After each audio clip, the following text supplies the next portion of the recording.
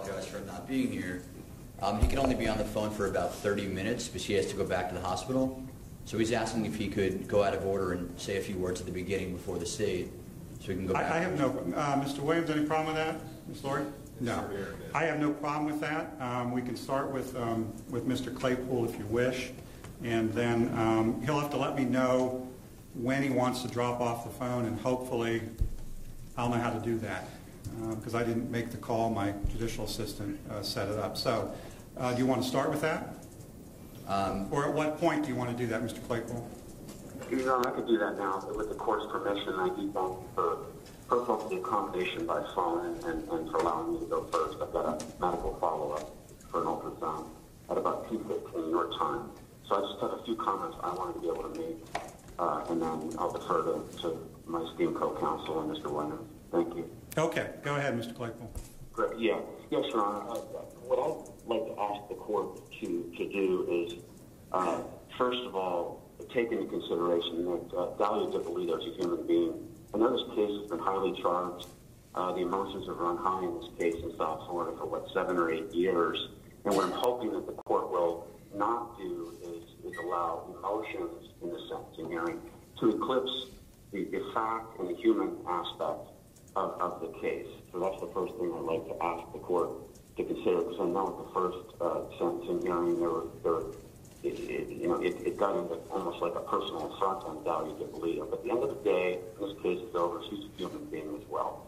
Second point I wanted to make, I wanted to articulate 2 or 3 mitigating factors that I would ask Your Honor to take into consideration. During both the second retrial and the third retrial, especially the third retrial, there was clear, unequivocal evidence, in my estimation, of destructive evidence by the Boynton Beach Police Department, especially the Chili's tape, the 45-minute encounter. Why is that important in sentencing hearing? Because I think we established in both trials that this investigation was compromised. Now, while the state might get up and say, well, that's not relevant, we had other evidence to eclipse the lack of evidence, Your Honor actually gave an instruction, a jury instruction, which I believe was proper at the last trial, that indicated that an adverse inference can be drawn from that if the jury believes there was a destruction of evidence. So I'm asking the court to at least take that into consideration as well, that this investigation, in our opinion, it was established in both trials, was compromised to the lack of preservation of critical evidence. Third point I want to make is that I know Mr. Williams made a point in his brief that they had all the jurors in this case on board, including the alternates, and that this is pretty much a slam dunk. And I'd like to respectfully remind the court that in the second retrial, as a mitigating factor, we've gone down this road before, but we had a hung jury, and we actually had those alternates in our camp, and that was a vote of 5-3 for acquittal on behalf of Dalia Dippolito. And I think that is a factor that should be considered as mitigating, because this isn't a monster that the state is portraying. This isn't a close your eyes, slam dunk case, as borne out by the hung jury in the second retrial. So that jury did struggle with whether Ms. Dippolito was culpable for this crime. So I hope that the court would consider that as well. And a couple of the last points. I know we've talked about this a lot, but I do feel like the unequivocal evidence of both retrials of the Cops TV show filming during this investigation, that many witnesses testified that clearly compromised the integrity of the investigation, that people end up acting differently because their camera's filming. And I would just ask the court, or Your Honor, to have it in his heart to consider that fact as well. And that leads me to one other quick point, which is, there was a lot of talk made in the state brief about how Ms. Dippolito, she was determined to have her husband Mike killed, and she was destined to do this. And the fact of the matter is this, Your Honor.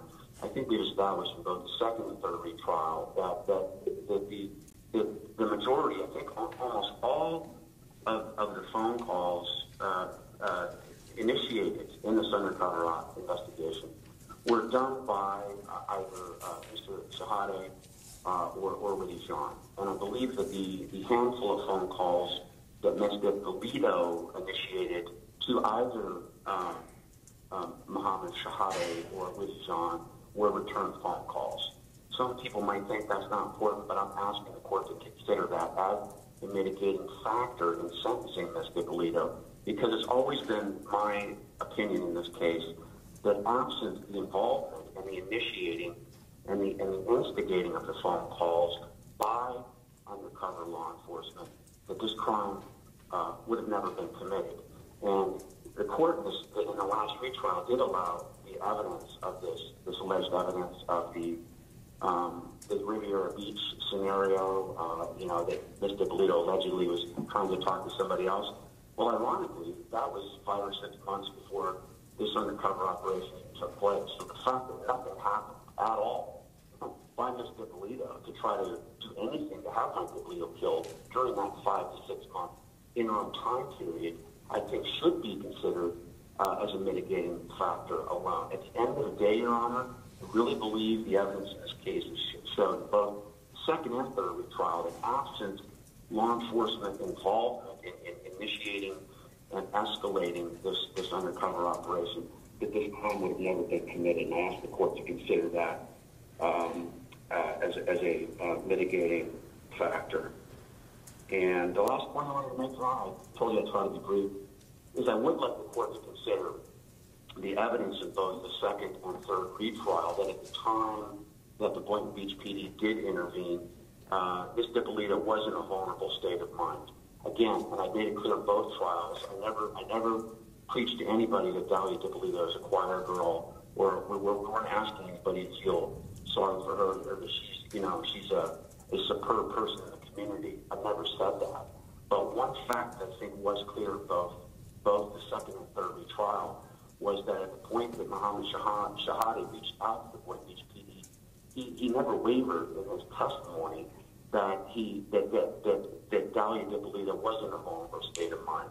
She said, either I want to die or Mike wants to die.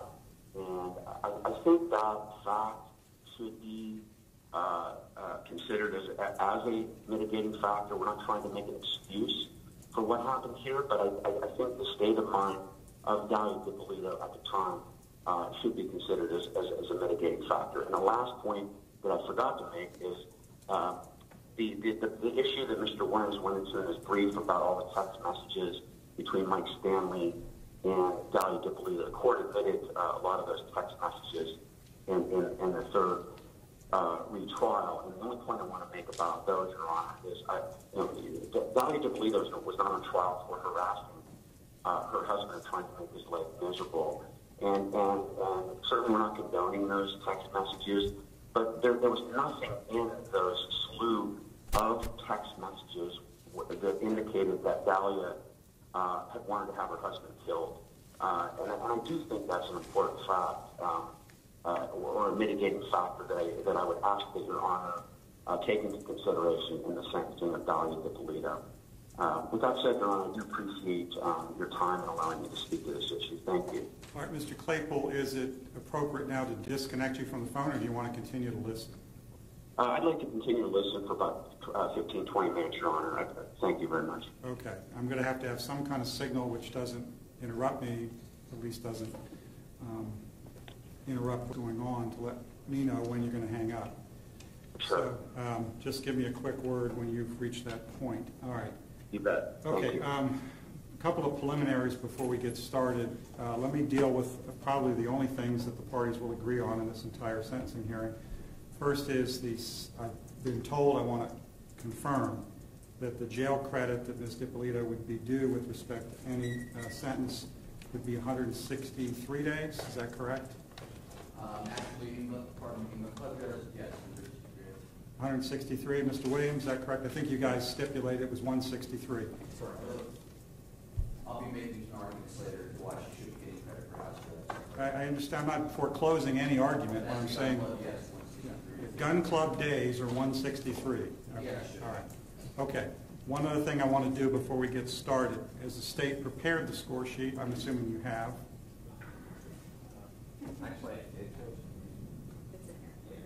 I'm required to sign it at some point.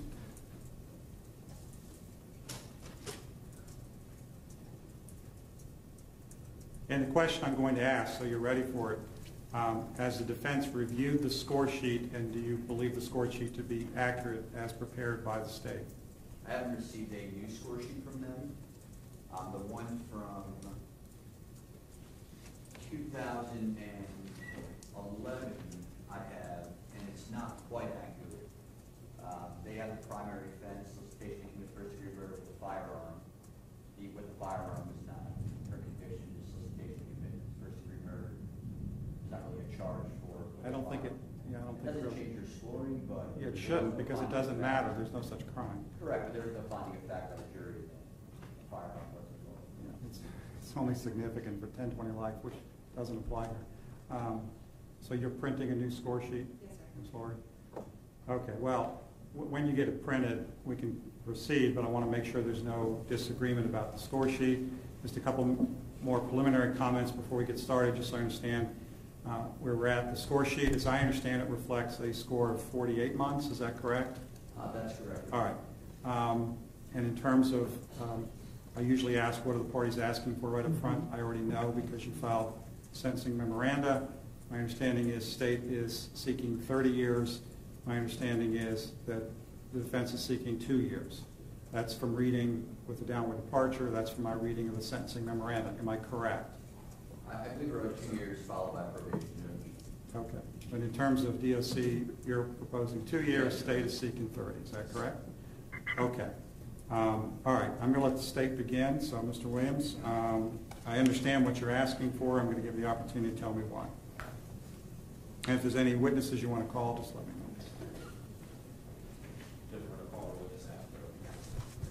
I just wanted to go through, take us back to who we're sentencing today. Give you guys some of our own words.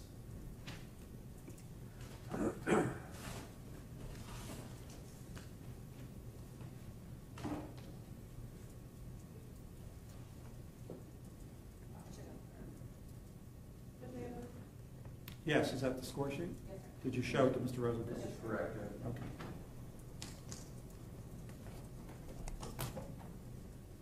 Judge, you heard most of this throughout the trial already. Yeah, I'm pretty sure I'm familiar with the evidence. I highlighted a few things in the text messages between her and Mike Stanley. So July 25th, 7 o'clock at night, she texts him, "Soulmates is what we are. We are meant to be together. You know I have baby names picked out. I want your child." July 27th, she texts him, "Don't forget to use the 305 courthouse number when you call me. Remember, we went to the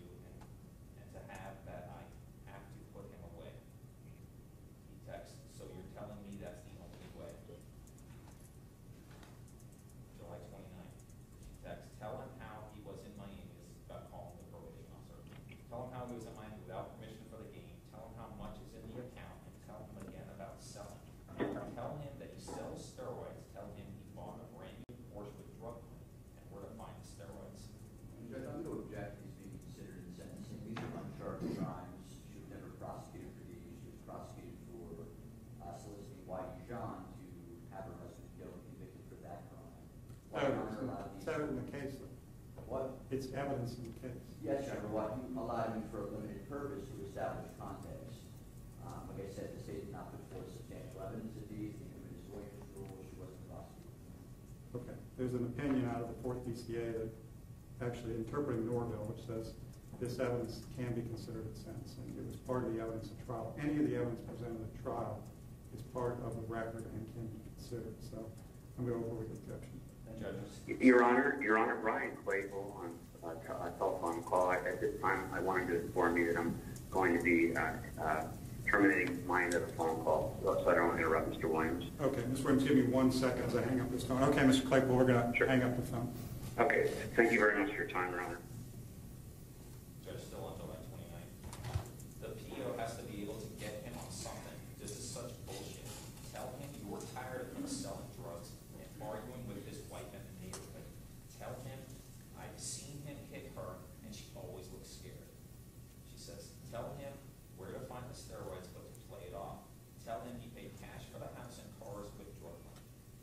Same day she says, I'm dying here, baby. Let me know when you call. I'm freaking out. July 30th. He's going to shower. I'll text you when he gets out. She then says, hey, he's out. Remember, use the spook number. And then she says, we're going to switch title to me tomorrow. So he was spooking involved with the title. Now they get to agree based on what the lawyer tells them. So July 30th, she texts, I'm starting to feel like we're getting close to our goal. What do you think? July 31st, the day she meets with Muhammad again, when all plans starts really rolling. We've accomplished one huge goal this week, and that's the house. I just need you to help me figure out the rest for the next week. Still July 31st, it's 2/16, so it's before she met with Muhammad. Did the transfer, but he said, because we're married, I can't sell it without his signature, even though it's in my name. Mr. Stanley text, sorry, fuck. Kind of what we talked about this AM, marital assets, may benefit somehow. He then texts again, divorce him while he's locked up, judge will sign with you. She says, I want my life with you right now. We'd be getting our party weekend started. He says, yes, we would. Need to clean up more mess, baby, like this week. She then says, I'm ready to spend the rest of my life smiling with you and making you smile. We're soulmates, me and you forever. August 1st. So this is after she's already met with Mr. Jahai at the local gas station. So it's 6 o'clock in the evening on August 1st. This is when the scam text starts. Hey, thanks for the service. My confidence is so much better, and I think I may start seeing somebody very serious. I talk to girls so much better now. And then she texts, no problem. I'm glad the role playing is helping. Good luck and stay in touch. Mr. Stanley texts, thank you. I feel more comfortable expressing myself.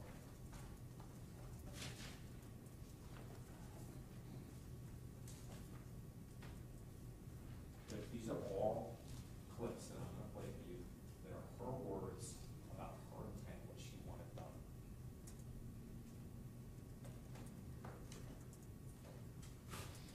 To Mr. Dippolito.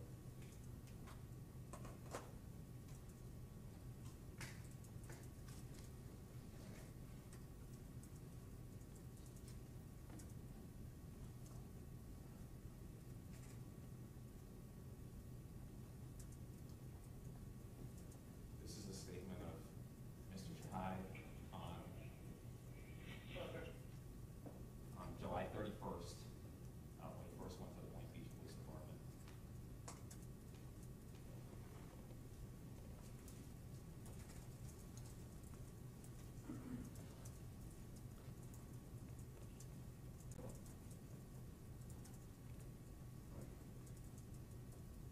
Judge, I think they've raised a couple times about the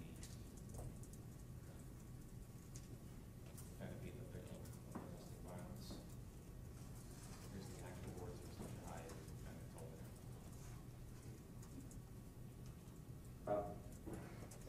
She tried to lie to Officer Robert, the detective Robert, and say that her husband was beating her and that he was selling drugs. Where does this come from? Is this the statement? He testified to this in trial, Judge. Yeah, I believe I heard this. This was the statement. It was used for impeachment purposes. Sure, he can argue that and argue what he testified to and introducing new evidence that it wasn't presented in trial. It's different than Mr. Williamson and Mr. Shihadi testified to. Well, it wasn't. This was not played at trial because it was used for impeachment purposes.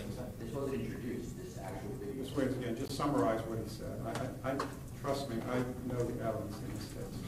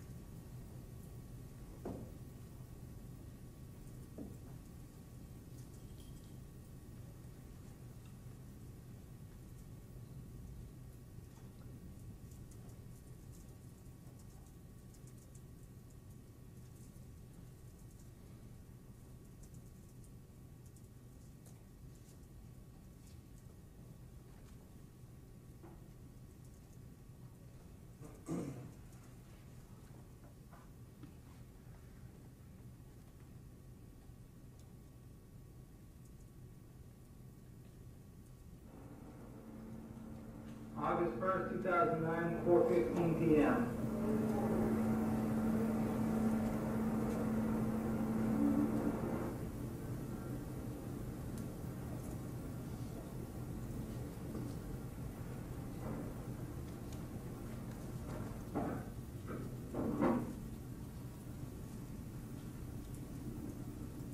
Your Honor, for appellate purposes, that I'm submitting my objection that this video was obtained in violation of the wiretap statute. Mr. Rosenfeld, there is no need to make those objections at this time during the sentencing. All of that is preserved. Overruled? I think. Overruled and admonished. I don't need to hear redundant objections I've heard 1,000 times. This is a sentencing. The other objection was well taken. It wasn't evidence, but I don't need new objections to evidence that I've already ruled on. Judge, this is the part where she describes exactly why she's killing Mr. Dippolito.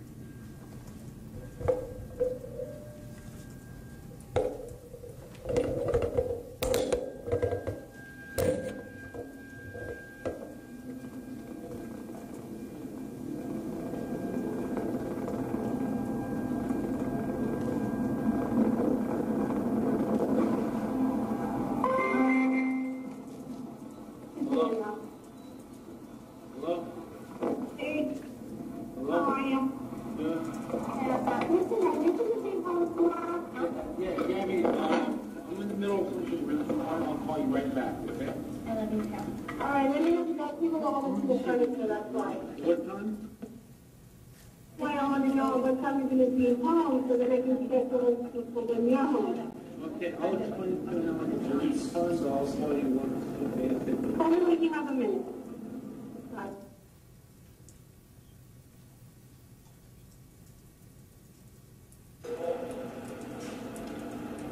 August 1st, 2009, 4:15 p.m.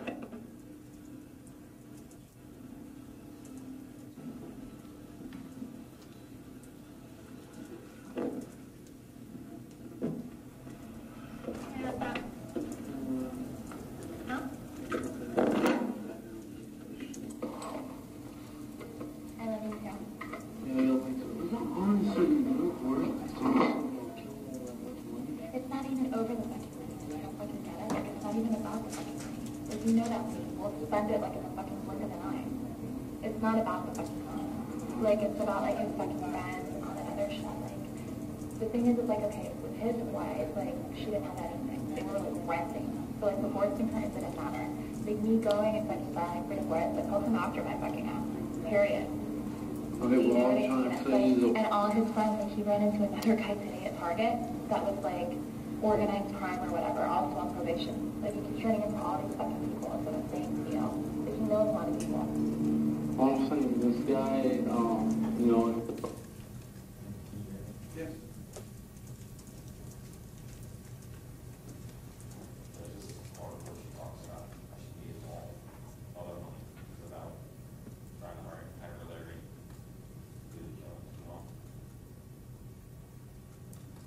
other guy, the other one, is the one because he wanted to help with some sort of. Although when you walk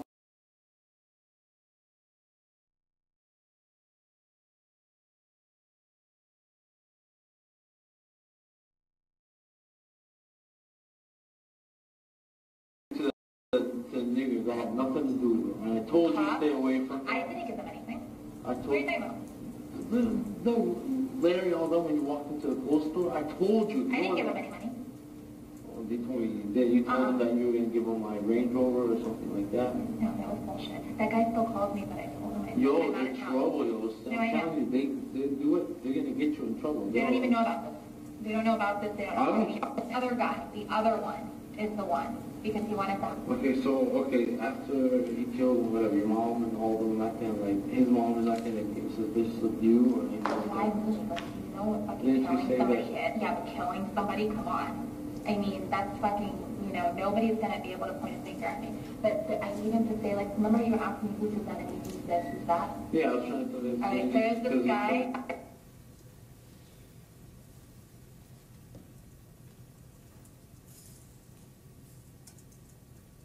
As far as what you talked about, Straight after this, seriously, don't, trust me, he's known for that. That we ran into, this weird guy that lives in our house. You wanna check? And so, You know, if he has 100,000 right now, whatever, just give me 20, but cash, or something, you know. right, no, of course, I'm not gonna write you a check. I know that. But yeah, everyone's gonna think it's related to that fucking bullshit because I'm gonna tell them, I'm gonna say, bullshit. I'm just gonna tell them, like, these guys went in, like, he's been fucking into guys. I'm gonna tell them about the guy at Target that we ran into, this weird guy that lives in our fucking neighborhood too, that's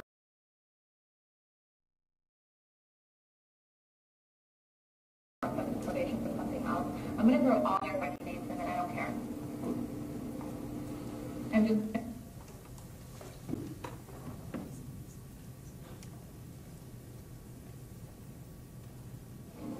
Yeah, shit happens. I know, sorry. Give him the 8, you know what I'm saying, and then you give him the... That doesn't look fucking weird. No, because I'll grab it for him. I'll grab it for him. Yeah, don't worry, it's straight. He just needs the price of the gun, that's why he does everything except for You're that. sure everything else is okay? Yeah. You're sure? Yo, what more sugar you want? You're planning a murder. Come on, stop, I don't yo. want to feel like a nigger either. I'm fucking giving him, you know what I mean? No. Whatever. Alright. Alright. Okay. Can you smile? No, it's not easy to smile about, yo. It's not easy to smile about. It's good. No, I fucked that shit into divorces and problems, and I can't believe I'm even doing Who this. the hell told you never to fucking get married? Yeah, shit happens. I know, in fact, I ended up in the same boat as you. You're right, we are a lot alike. Alright. Okay. So let's get to it. Let's stay not in contact next day or two. Let's not stay in contact next day or two. Like, don't call, like, just... No, but you're saying for sure by fucking Wednesday, right? It has to be by that. Okay. So, Alright, yeah. alright? Okay. That should be me. Alright. Later, bye.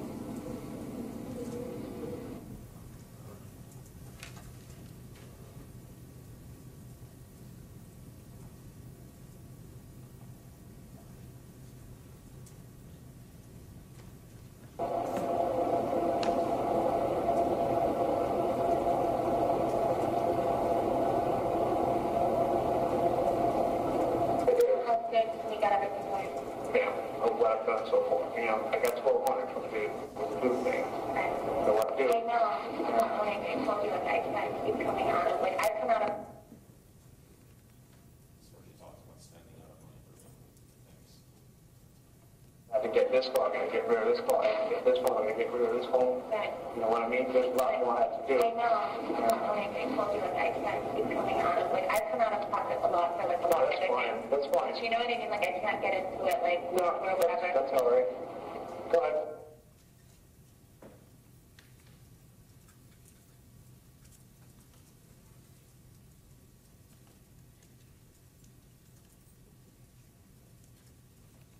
payment, because I don't want... No, I'm not gonna, I'm a lot tougher than what I look. I know you see me, you're like, oh, what a cute little girl, whatever. But I'm not. You are. You're beautiful. Thank you, but I just need to make sure everything's gonna take care of.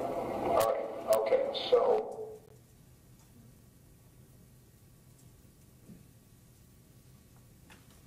I don't know if that's public for you or what's he doing? On Wednesday, he's leaving. He's leaving on Wednesday? Leaving Wednesday. What time is he leaving? Between 8:15 and 8:30 in the morning. Okay. That's why I wanted to know, do you want to come to my house Wednesday, or do you just want to, you know what I mean? I don't know what kind of things you do, whatever. He's going to be going to the bank on Wednesday. I don't know if, I don't know if that's public for you, or if that's what's he doing? He has to pull out money for his business partner. Oh, he's not going to, okay, so he doesn't have any money at the house, man?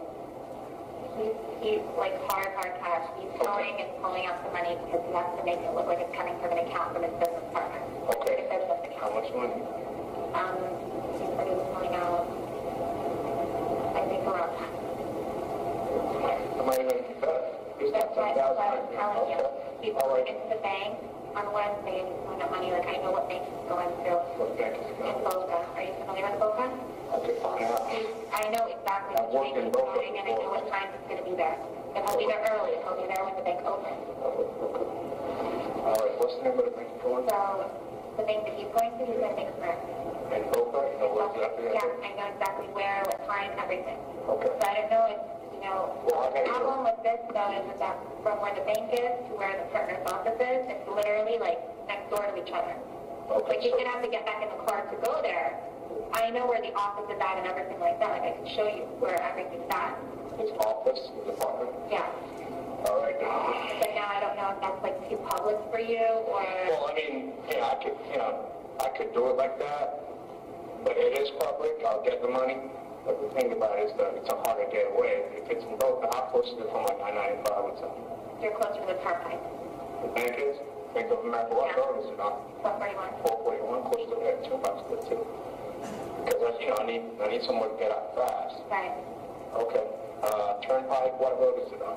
It's on Glaze and 441. Where is it, 441? Bank of There's America? the Bank of America there in a shopping And center. where's his partner's office at? This is 441. This is Glaze. 441 is here, the bank is here, and then the next building over on 441 is where the partner's office is. Okay, so the partner's office is actually on 441, so Yeah. not Glaze. Exactly. What's the name, the business? It's in a building, I can get you the building number and everything like that. I know where everything's at, but the exact... First floor, second floor, or anything like that? Okay, all right, he won't make it to the building. And he's leaving the house by 8:30, he's gonna go get $10,000. Yeah. All right. At that bank there, he's leaving our house and then going to Boca and getting it. That's why I thought that maybe... What kind of car does he drive? He'll probably be in that Tahoe right there. What, it's his now? Yeah. All right, okay. He'll probably be in that Tahoe, and he has a Porsche, but I'm pretty sure he's going to be in that Tahoe. Okay. And he just had surgery, so, I'm pretty sure he'll be in the Tahoe. So I take his money. From the kid. All right. So I was thinking that would benefit you because obviously, you know what I mean? No, either or. The thing is, it's more risky doing it in public like that, but I don't mind. I just got to, That he'll have it for sure because the friend texted him, the partner texted him, when are you coming? Okay. And then from there, I know where he's going right after that. But he won't have the money anymore. He's going from the bank to there, and then that's it. You're not going to catch him anymore with money. Okay, well, here's what I'm going to do. If I don't do it now, because, the thing is, I don't want to get greedy, but, the fact that he's going to get $10,000 on it, I'm interested. Exactly. It's only going to make it look like, he has more reason to be wild because of that amount of money. Right. Right, and they're probably going to suspect the partner, because the other partner knows he's going to get it. Exactly. All right? So what I'm going to do is that, I'm going to try to change my plans a little bit, and then try to, do it with the whole bank thing. If I can't come through with it by Wednesday, then it's going to have to be at the house. You know what I mean? Right. But I'm more interested in that additional $10,000 I'm going to get from him. You know what I mean? Because, that's not going to come out of your pocket. So what do you need then? Do you want to go ahead and drive by that area and scout it out, or what are you trying to do? Right now? Yeah.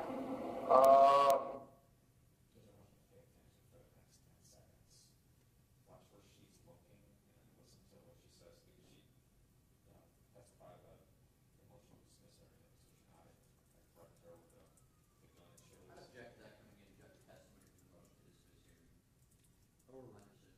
He's just asking me to pay attention. You should smoke it because I'm not letting him smoke in the truck. No, I think I'll find out. As long as I know where the bank is, as long as I know what car's going to drive, I know I'm going to have people following from the house to the bank. All right? And then he's going to be on. If you know he's going to have it, that's what I'm saying to you. It's like, All right. you know, you get him at the house, it's like, you know, it's like, but, Right, I mean, I but- have nice shit at my house, but still, like, if you go and you know You're what I going to keep mean? any, like, large amount of money at the house? No. Okay. All right. Okay. No, so you're better. I mean, nobody knows. Everybody, when you come to my house, you think, you know what I mean, there's a lot of money there, there's a lot of stuff there, whatever. Yeah. But in reality, you know, All right. Okay. the only thing would be, you know, if you, like, leave with the fucking Porsche or something, is what I'm trying to say to you. Yeah. That's, you know. Yeah, I hear you. All right.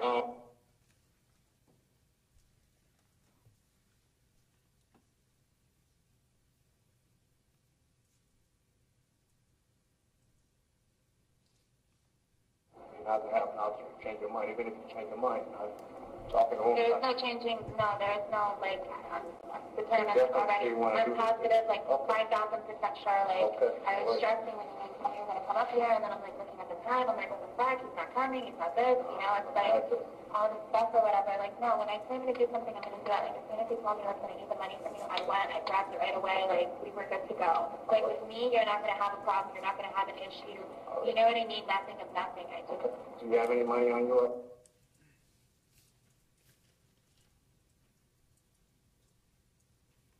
Are you not going to consider any evidence, like the defendant's phone calls from jail that evening, or the defendant, when she went to the back of the police car, arrived to? I just want to hear the evidence that was presented at trial. Obviously, I've heard a lot of things that were not presented at trial, but frankly, I know this case pretty well, so I'd appreciate just sticking to the evidence that was presented at trial. Or why can't I present statements of the defendant that the court has not heard yet? Because those haven't been authenticated, I don't know what arguments there might be. The courts have allowed us, and after Norville, you've got to be very careful about what you permit in the sentencing hearing. The appellate courts have allowed us clearly to consider all of the matters which occurred at trial and circumstances relating to the trial. I'm just not comfortable going outside of that. Mr. Williams, trust me, I know this case. I've presided over it twice, and I've conducted numerous hearings in the case. I know the case.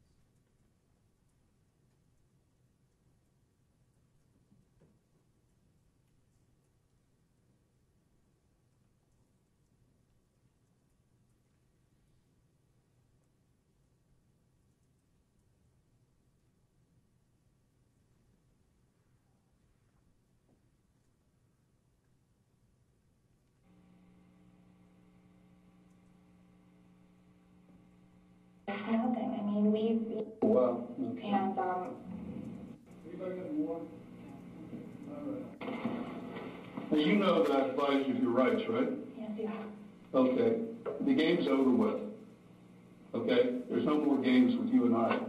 Now we're going to get down to serious business. I want to know if you know this guy. Come here. Bring this guy in here.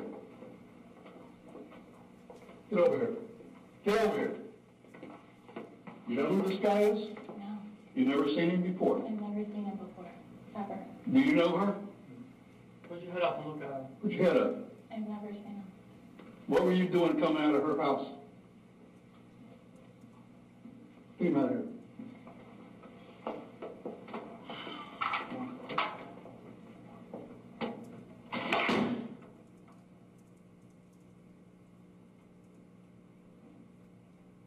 You're going to jail today for solicitation and murder. You're under arrest.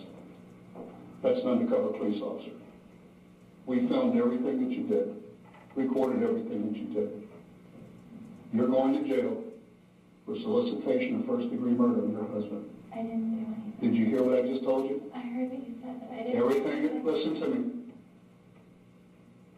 Everything has been recorded. You were photographed in the convertible when you sat in his car in the front of CVS. What do you want to do? What do you want to do here? I didn't do anything. Listen to I me. didn't do anything. You're going I to didn't jail. do anything, please. I didn't do anything. Tell me you didn't do anything. I didn't do anything. You're going to jail today. As soon as I'm done, they're going to come in here and handcuff you and take you to the Palm Beach County Jail, book you for solicitation of first-degree murder on your husband. Your husband is well and alive. Thank God. Oh, yeah, thank God. Can I see him? No, he doesn't want to see you. I so wanted to see him. He doesn't want to see you. Please. You better quit your plan. Listen to me.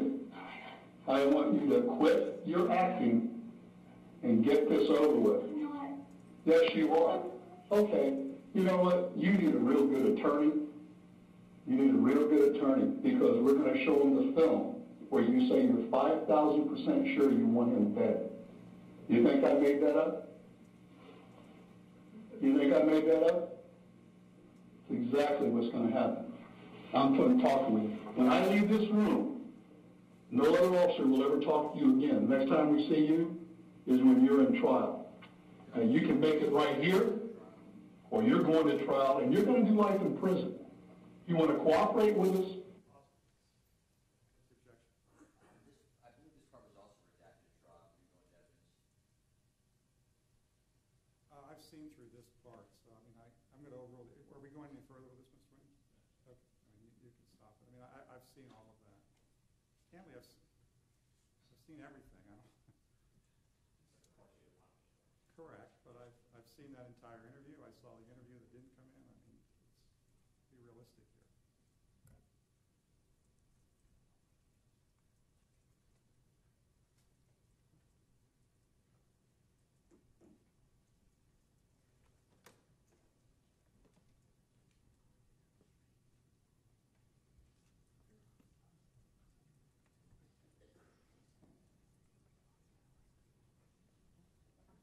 All right, Ms. Lori?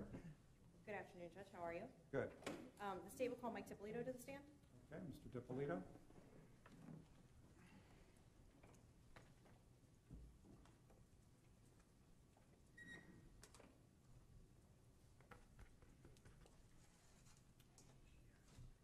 You face the clerk, please.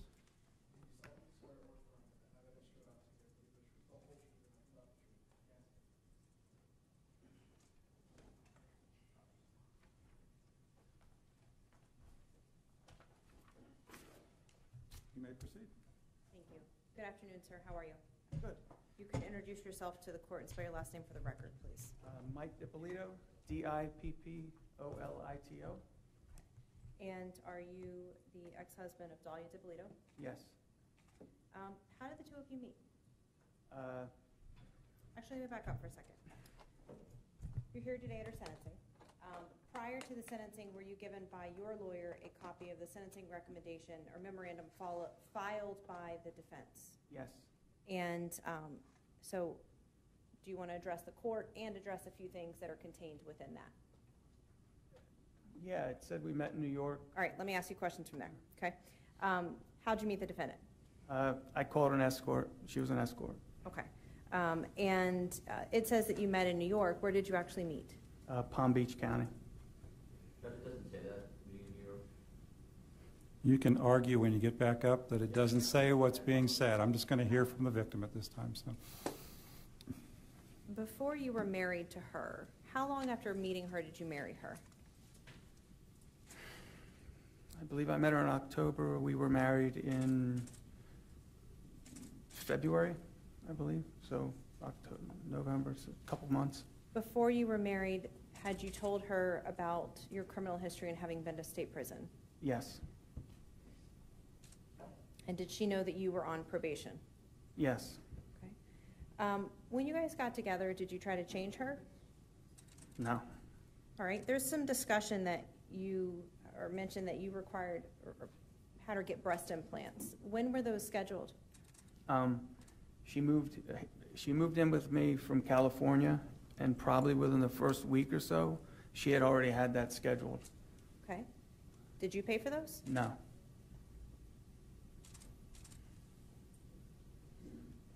So were those done at your direction or her own? I didn't know she was doing it till she told me she was doing it. I don't want to embarrass you, but I need to ask you some questions. What was your sex life like with the defendant? I thought it was great. Okay. Like, Yeah. would you equate it to most young couples who are in love with each other? Listen, when I met her, it was very exciting. We got along really well. Our sex life was amazing, and that was part of the whole reason, you know, I was so into her and I thought she was into me. Okay. There is mention that you forced her into sex. Did you ever force her to have sex with you? Absolutely not. Okay. When, as we know in the facts that you've testified to and we've heard in this trial, your money started going missing. When you would question her about that money, during that time period, you testified in the trial that you started to kind of become agitated of where the money was. Did you begin to lose interest in her sexually at that time? I had so much going on, and it's like left and right, and I couldn't keep up with the nonsense going on, and she tried to throw some sex at me, and I just sometimes wasn't interested. Okay. Because I couldn't, and I could tell what she was doing, and I just, no. Okay. As part of your probation, were you consistently randomly tested for drugs? Yes. To your understanding, did that include steroids? I don't know. I just would pee in a cup and they'd test me. What was your marriage like? What did you think of your marriage before all this happened? In the beginning, it was great. Like I said, I just said a minute ago, it was exciting. We just met. I didn't meet her in the best circumstance, but we both decided we were going to move on from that, so we did. And I called, so I own part of how I met her. Like, I don't say it, you know, but point being, we were moving on from that. I had a successful business. In the beginning, we were excited. Everything was going great. I got to meet her family. We're going there every other day.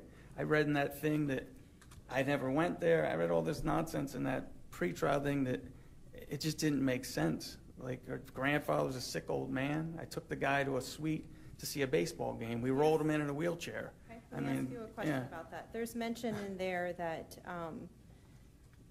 it basically implies that you wouldn't let her go anywhere or do anything, and she used to be with her family a lot. Did you all do things with her family?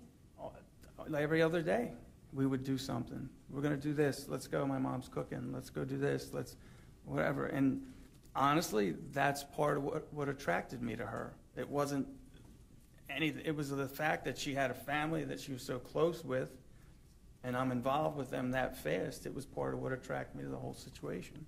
Did her mom live close to you guys? Like 2 minutes. Okay. Yeah.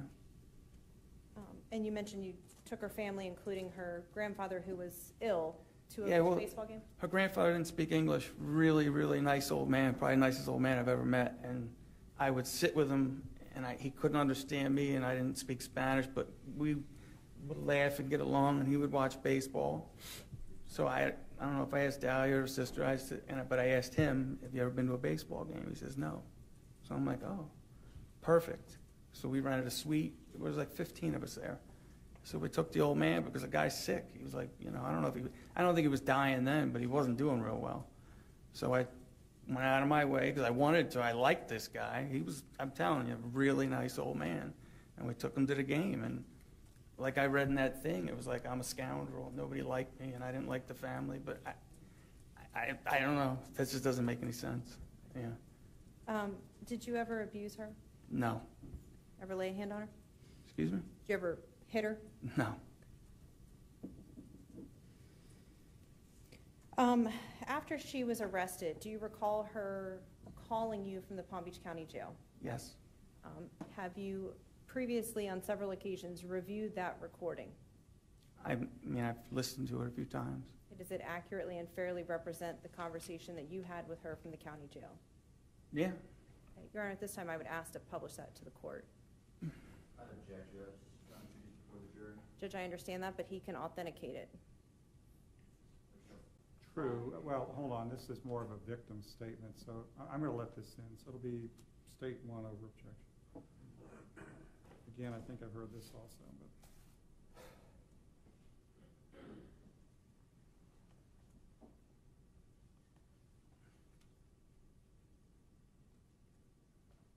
Hello? Yeah, what's up? Nothing, Mike. Can you please come here? Hey, listen, I don't want to play with you. Honestly. I can't help you. Don't you understand what just happened? What they're saying is not true. How is that possible? Like, I'm sitting here. It's not true. It's not possible. You wouldn't even give me 2 minutes to talk to you, but it's not possible. What they're saying is not true. How in the hell did I hear it and see it? Like, I heard what you heard. It's not true. I heard what you heard and I saw what you saw. Everything they showed you, they showed me. And how is it not? How are you telling me that? I am giving you my word that it's not true. Daddy, I couldn't help it if I wanted to. Like, please, I need the truth. Can you please help me? That's not true. Your brother was here and I spoke to him and he's going to go talk to your mom. I called them for you already, right? So everybody knows where you're at. I took care of I it. know that. I need your help, okay? This is not true. I understand it too. Look, how do you explain what I saw and heard? Like, I am limited on my phone call. You know more than anybody. It's not true. Just give me time so I can talk to you. What did it say? I saw it. I heard it. I saw what you saw and I heard what you heard. Okay, what the fuck? You said you wanted to have me killed. I heard that. It's not true. That is not How true. is that true? How can you believe that? I heard your voice. How can you believe it? That isn't the point. I heard you say it. It's not. I heard what you heard and it's not. What did I hear then? I heard you say. I heard the tape. Okay, I heard the tape and I saw pictures and I saw the whole 9 yards. I saw all of it. So why would you meet a fucking black guy in a parking lot? Explain that. I'm sitting here on the phone. I will tell you when I see you in person. Please. I can't come there anyway. I'm not allowed there. That's not true. Who said that? They tell me that on purpose. That's not true. I don't know what you could tell me. Even if, let's pretend, I said, oh, it's all better. I can't, they're charging your ass. Don't you get it? Like, I didn't do anything. Please. I don't know what to say to you. I can't help you. It's out of my hands. You're not even trying. What am I supposed to do? You're supposed to get me an attorney, please, so I can talk to you. You know, one thing after another. You can't explain this one.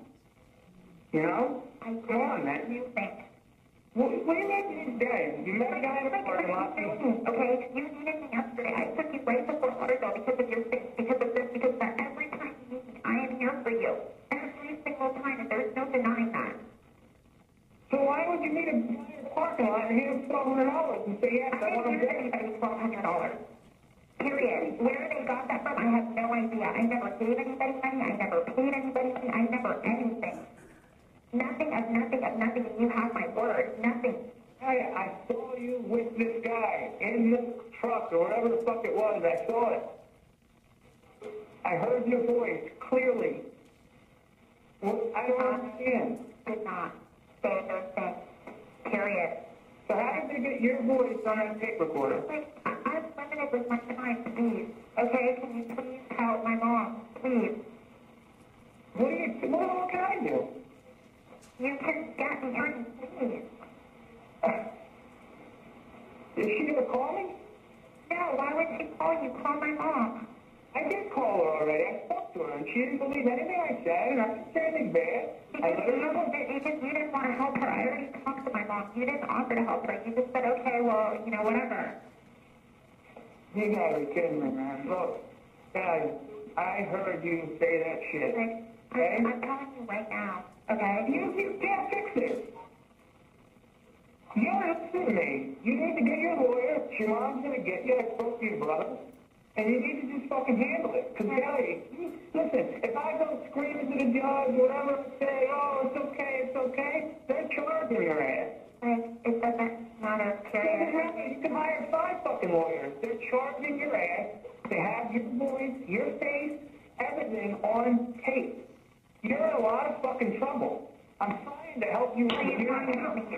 How? Because I'm trying to get your head fucking, get off the bullshit and understand what's going on here. What bullshit would that be? That is, I'm sitting here. My you going to sit there and tell me that?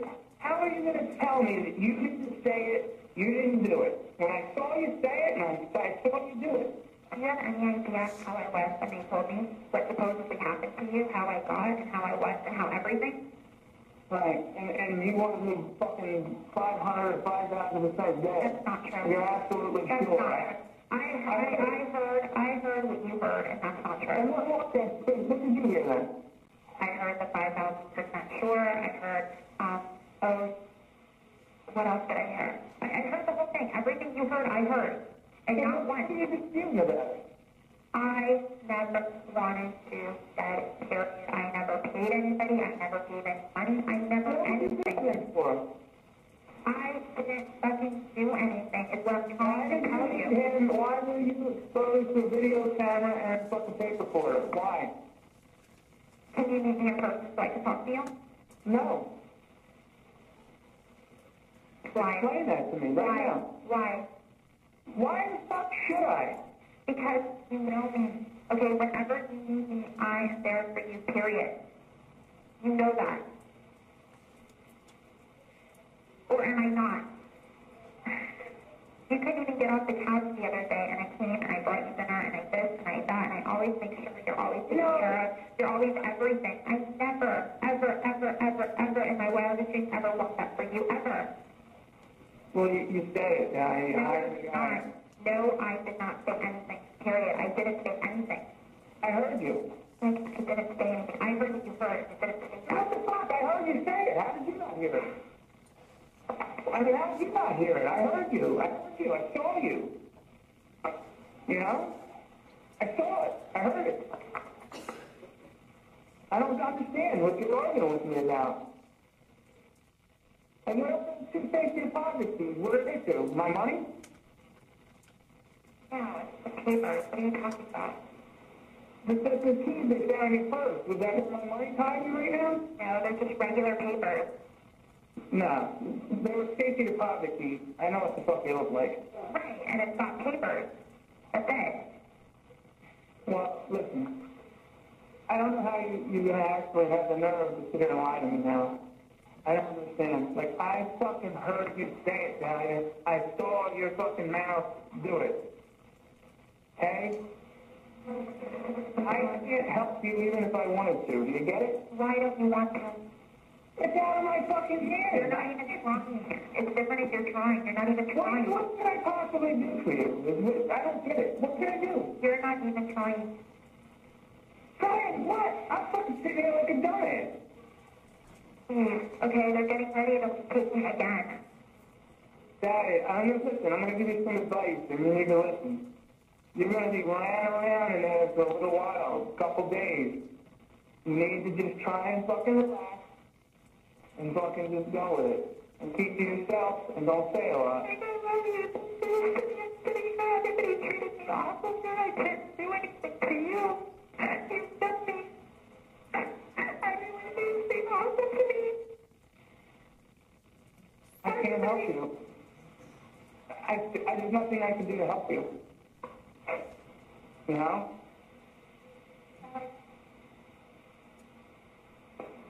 Hello? Yeah. You know? You know what I'll do? You know what I'll do for you? Seriously? What? You sign my house back over to me. I'll help you, Mom, immensely. Give me my house back. That's it. That's it, what? I'll help you. So I don't have to go through the fucking legal fucking bullshit I have to go through already. What does that mean? It means sign my property back to me that you stole, basically. That's what you're thinking, and I didn't steal anything. All right, so listen. I'll have the papers sent over to you somehow. You'll sign them over to me, and then I will help your mother. Okay? I'm not signing anything. I know you wouldn't sign anything. I knew that wasn't going to happen, so I can't help you. That's what you're thinking about. I'm sitting here watching. You're thinking about. Hey, stop having me killed. That's not true. You're a liar. You're a fucking liar. What did your mom say? She's not saying shit. She's sitting there. What's my mom saying? And what? Check it out. My mom, your mom, fucking everybody else's mom, they're all out of it. You know where you're sitting right now? That's the fucking reality. I can't fix it. I just offered to help you, and again, you have the balls to say no to me, okay? But I can't help you. How do I believe you're going to help me if I do that? Because you know why? Because I'm the only fucking person on the phone that's ever done what they said they were going to do. Me. Okay? How do I believe that? Don't say shit. I just said I'd help you. Okay? You just basically said fuck you to me, which is hilarious considering your situation and considering what the fuck just happened today. Have your mom call me. I'll talk to her about it. I told you what I do. I'll fix it. I'll help you. You gotta fucking do the right thing. All right? Sit down and fingerprint now. All right. Okay, when did you get your house signed back over to you? I had to wait till there was the first trial at the end. Her lawyer threw it in my face, acted like he was giving me something.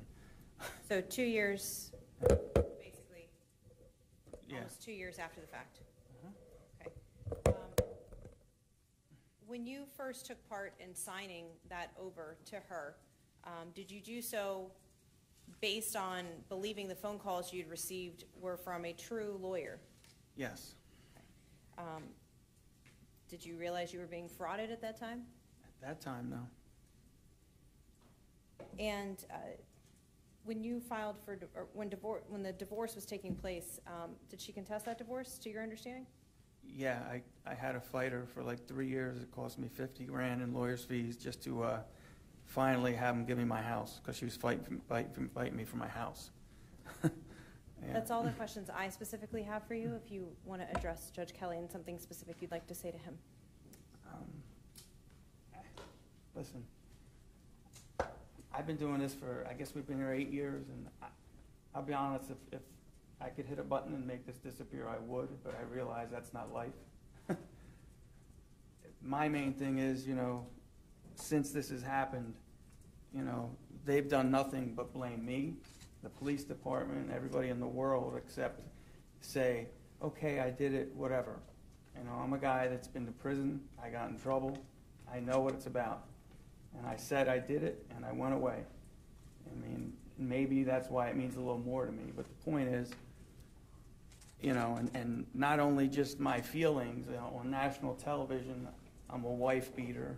I wanted to be on TV, like it's just, it's so crazy. And then people will say, yeah, and you're really lucky you're alive. And I'm like, I guess, because I can't get to that, because I got to deal with this nonsense for 9 years of constant, you know, I didn't do anything, it wasn't me. Everybody talking about how good of a person she is. I mean, it's just ridiculous. And, you know, honestly, I'm not here to badmouth this girl, but I'm just talking factual. How I feel about it, I'll be honest, I can't even answer it. I'm so just like, I can't even figure it out.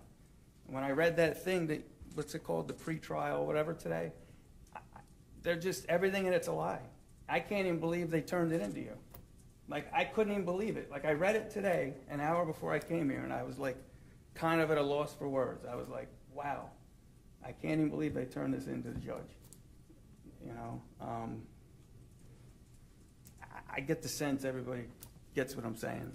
This is just like, I'm sitting here today, and this is like, this isn't even real. Like, we're still sitting here acting like this girl didn't do this. Like, they're acting like that. It's amazing. It just blows me away. Like, I can't even believe it. But, you know, it affected my life. My mom's half a nut job over this. Probably cost me a few $100,000. I've lost business over this. I almost was thrown in jail from her trying to violate my probation, which somehow, like magic, I made my way out, you know. The girl tried killing me probably 3 or 4 times, handed me an iced tea with antifreeze in it, smiled at me, you know. So, I mean, but it's whatever. I guess that's it. Like, I don't know how to really critique this. To say I'm not happy, I guess, would be, you know, if it would have went another way and she would have owned it, what can I say, right? You know, I guess, but... Fair to sum it up by saying that your life will probably never be the same. I don't even know. It's just, like I said, it just spins around like a fan. You just can't get away from it. But that's all. I don't want to over-talk it. Sorry. Any questions to the defense attorney? Yeah. Okay, Mr. Rosenfeld, any questions for Mr. Dippolito? Mr. Dippolito, I do apologize. I did write New York in the sentencing memorandum. That was supposed to be Florida, so you are correct. I apologize for that. Misstatement of fact. It was a mistake. Just a few questions for you. You previously testified, and this is back on February 18th, 2011, 6 years ago, that you didn't care if she got locked up, you didn't care if she went to Vegas. You remember saying that? Yeah, if she paid me back the money she stole. All right. And we've asked about that, and they numerously laugh at me, because they're not going to pay shit back. Well, you do realize that. So, you know. All right, just a couple things. You also said that the money was, just to clarify, paid back in restitution and the house was paid. I don't care if they sent Dalia on a trip to Vegas and let her go. That was your exact quote, to make sure I'm not misquoting you. 5 years ago, yeah. Sure, I don't want to misquote you here. And with her, if she fixed my mess, they could let her go. I'm fine with that. You're aware of that? I don't recall. All right, and if I showed you a copy of your deposition, would that refresh your recollection? Sure. Can I approach, Your Honor? Yes. Sure. Fixing your mess, say would eventually being paid back. My house is mine, always mine. Listen, but if you would pay interest, yeah, I must have said it. Yeah. Okay.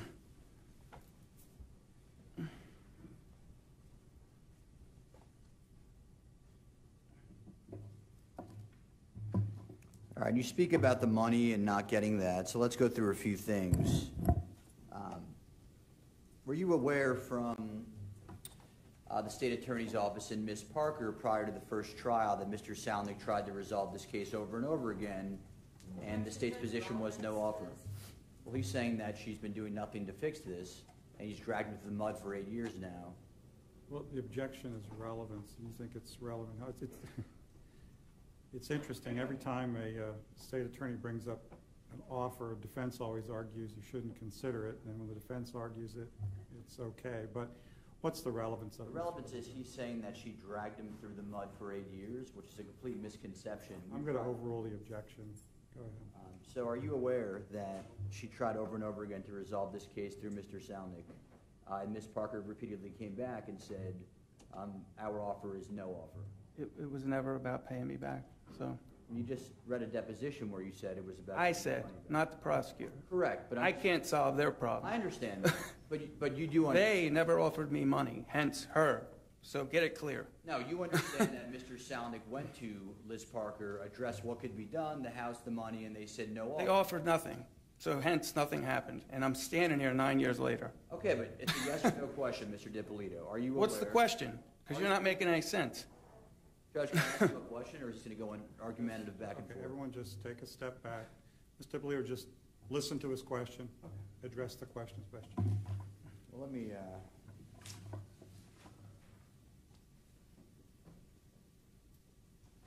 One second, Judge.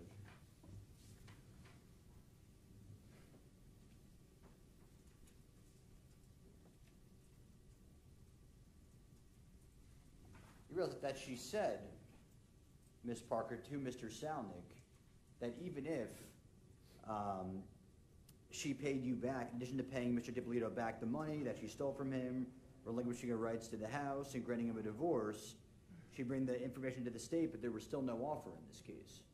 You understand that? You listen, like what I want and what they're going to do and what they offered, none of it happened. So I don't understand the... No, I'm just saying, like, nothing developed because nothing was done. Okay. So I don't know how that didn't or did happen. But I know that we're here 9 years later. So...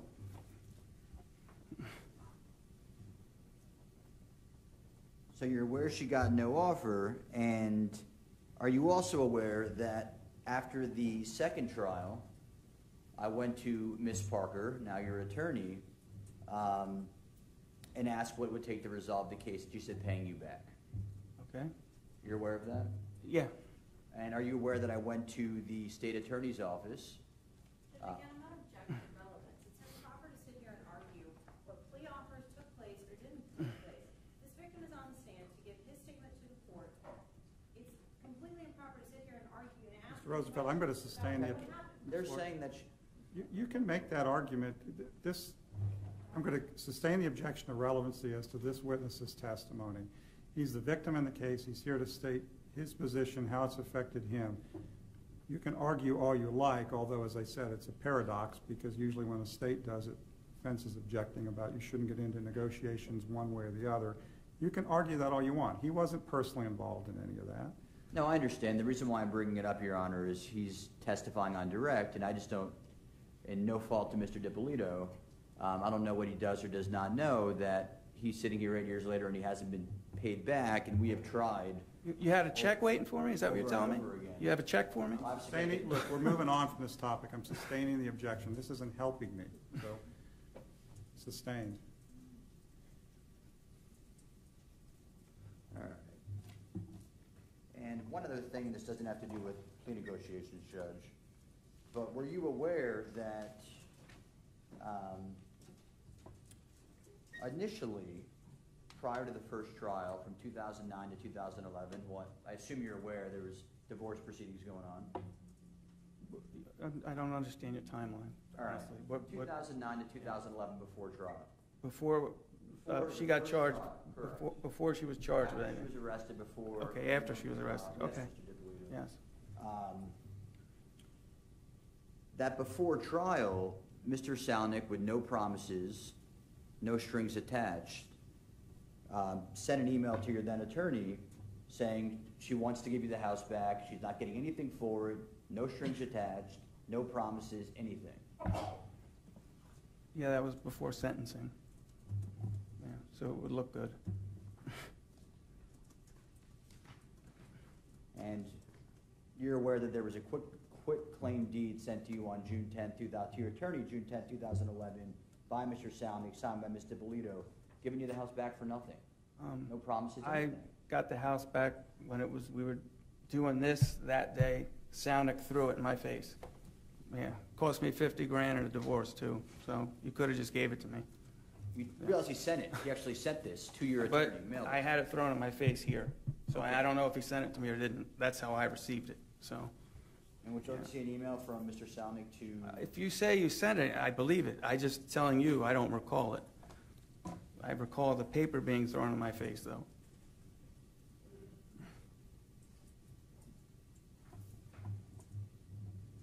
All right, and you did get your house back? Yes.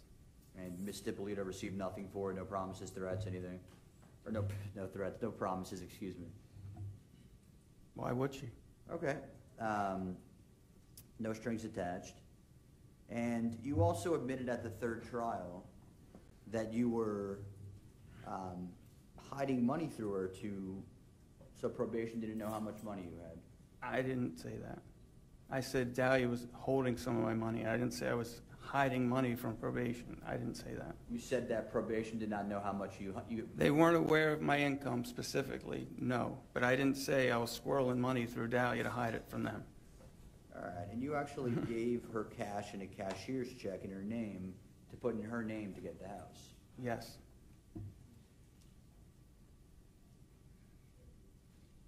So you didn't want probation to know how much income you had? What does this have to do with anything? I'm not trying to attack his character, Judge.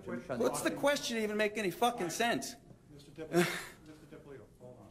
First of all, we're going to quit talking over each other. I'm not retrying this case, guys. I've tried this case twice. I told you. If there's another trial, it won't be me sitting here. All right? So, the objection sustained. Let's move on. It's a victim statement. Listen to the question, answer as best you can. If there's an objection interposed, everyone be quiet until I hear the objection. I rule. Now let's proceed, Mr. Rosenfeld.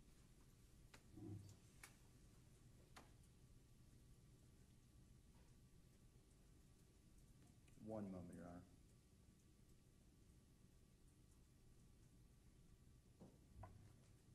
All right, but I mean, last thing I'll reiterate is that she did give you the house back, no strings attached? I received my house, yes. All right. She got nothing for it, didn't ask for anything for it, didn't ask to stay for a better deal? Wasn't owed anything for it, so she got nothing for it. Okay. Nothing further, Your Honor. Thank you, Mr. Dippolito. Redirect. Mr. Dippolito, you did your time, right, when you committed your crime? Yes. You want to see her do the same? Yes. I don't have any other questions. All right, Mr. Dippolito, you may step down. Thank you. Thank you. I apologize. I'm just... you know. Okay.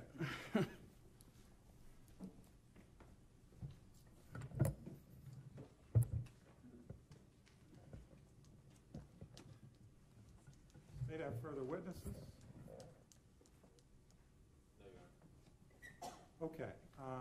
Why don't I go ahead and hear all the witnesses, then I can hear argument. I think that's probably the way to go. So let me then turn to the defense. Mr. Rosenfeld, I want to hear any evidence you want to present. So call your first witness. One moment, Your Honor.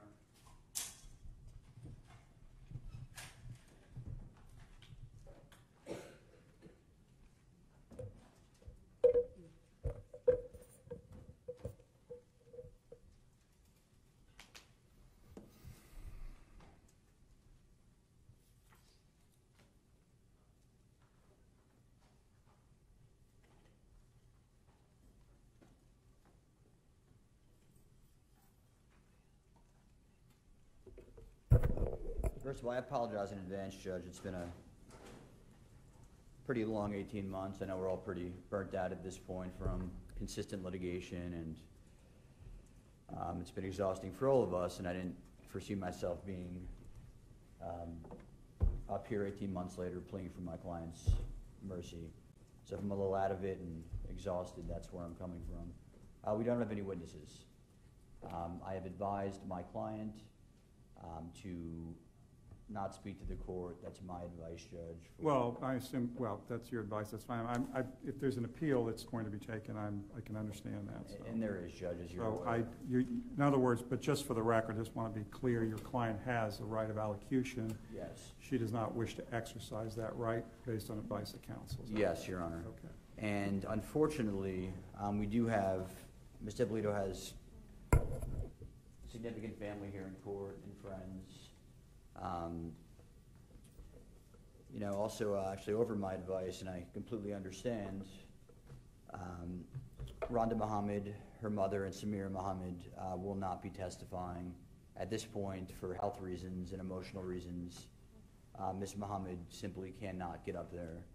Both Ms. Dippolito, my client, and Ms. Muhammad are incredibly concerned.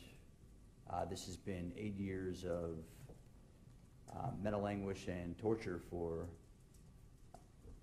both of them and their families, and they don't think they can emotionally or physically handle speaking again. So I'd asked to rely on their previous testimony at the previous sentencing hearing. Obviously, I would like to have them up there, but I can't. I mean, that's your call, Mr. Rosenfeld, and the call of your client. If I have, well, just real quickly, Judge, if I have concerns about family members' health and they express that to me, there's not much I can do about it, but I would like to read letters they wrote in lieu of their testimony. Well, that's fine. I was just going to ask, if you don't want to take testimony, do you want to put on the record anything else? Yes, they just have a letter they each asked me to read rather than them. That's fine. The first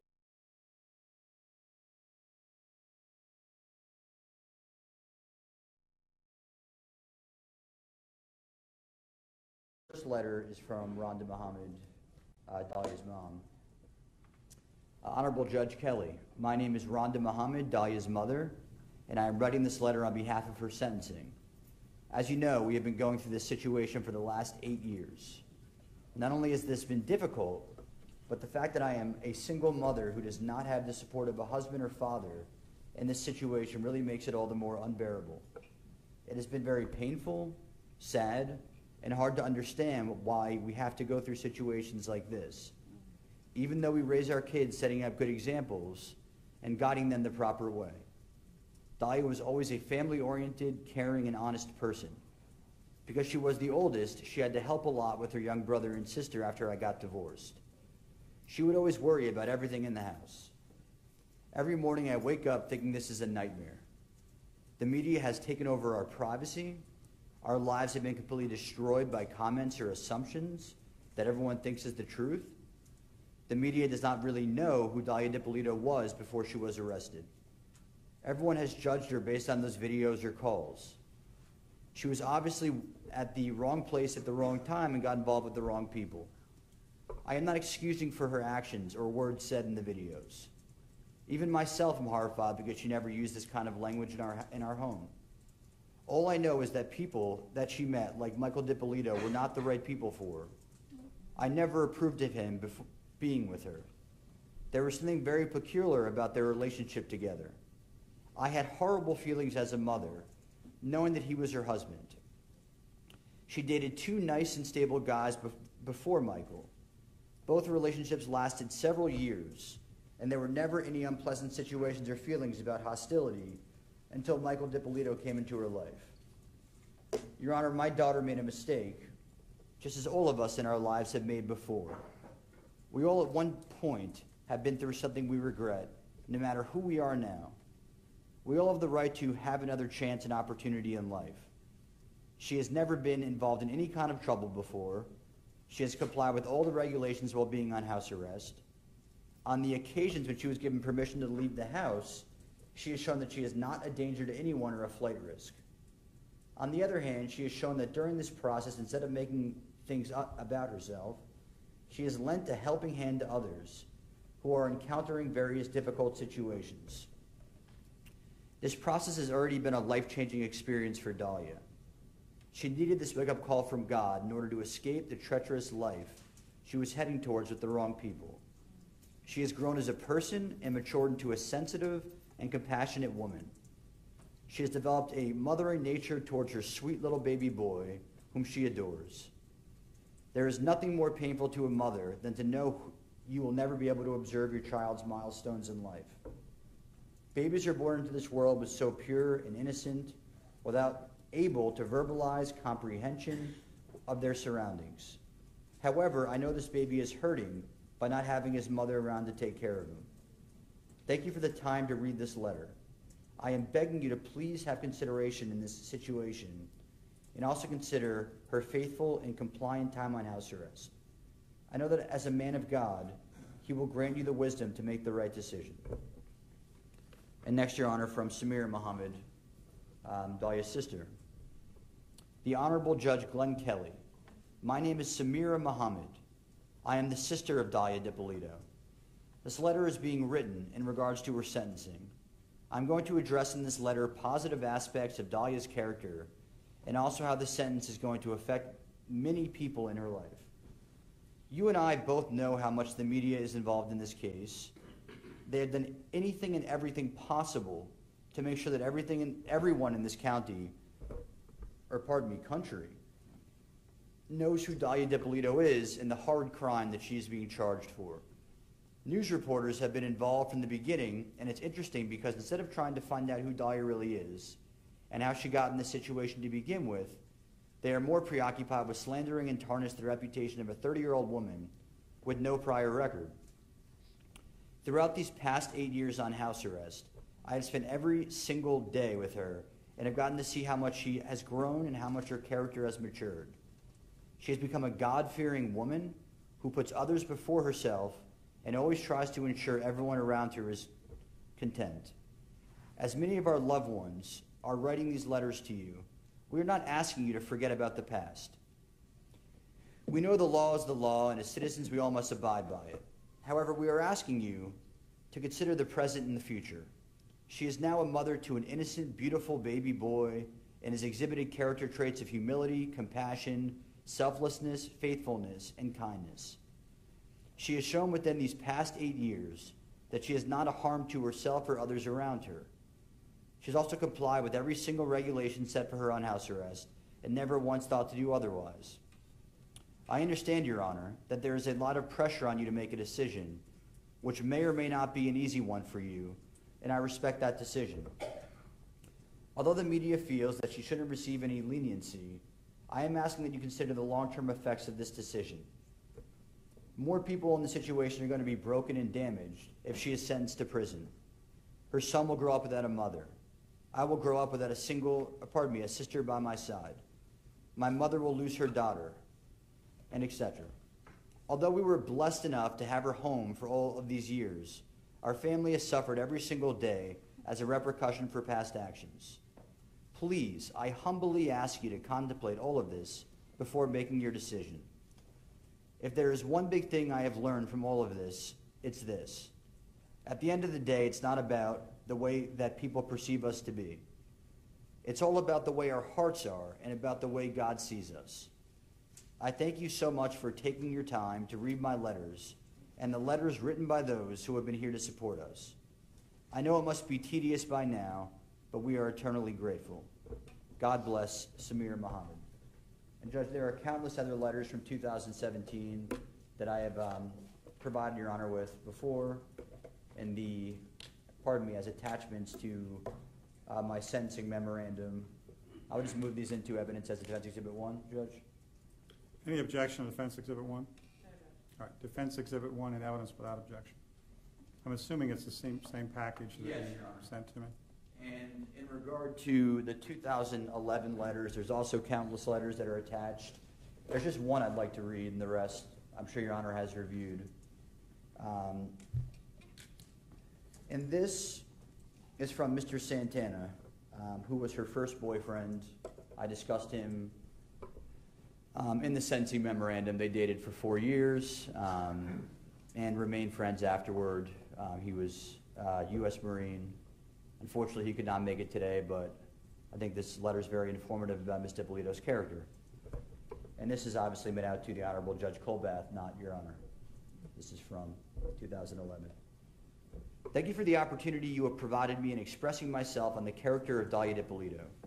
I am a former Marine who has served honorably in Iraq during Operation Iraqi Freedom Noble Eagle after the devastating collapse of the World Trade Center. During my well-respected career, I have faced many dangerous encounters and malicious people. I can assure you, Your Honor, Dalia is neither of these. The high-profile case has cost Dalia her freedom, which is the most valuable right one has. I write this letter to tell you about a wonderful person known as Dalia. The only person that I have been so close to that I can call her family my family. I advised Dalia that with time, the truth would be on her side. From the facts presented on her behalf, I just don't understand how this could have happened. Besides her family, I know Dalia the best. She is a wonderful person who has been supportive of me through hard times. We were in a relationship for 6 years. And even after our relationship was over, we remained friends. I have known Dalia for 11 years total. I am well qualified to state on her moral character. Honorable Judge Colbath, and I guess now the Honorable Judge Kelly, Dalia is nothing short of a wonderful human being. She took care of me during a combat-related injury I sustained while serving in the war. Dalia was supportive of me during harsh times and always believed in me. Dalia encouraged and supported the military men and women who fight for freedom and defend the Constitution of our country. She and I would go to numerous military functions, and she always reminded me of how proud she was of me and to my sacrifice for our nation. Even when at times when I lost hope in myself, she would believe in me and remind me that she would always be there. Dalia has been a caring and loving person. She took good care of her grandmother, which she cherished greatly. Dalia helped her mother often, who was a single mother raising 2 children at the time. Dalia has shown great devotion to my family and welcomes everyone with open arms. While we lived together, Dalia stressed the importance of family and would gladly accept to take care of her sister and even my nephew multiple times.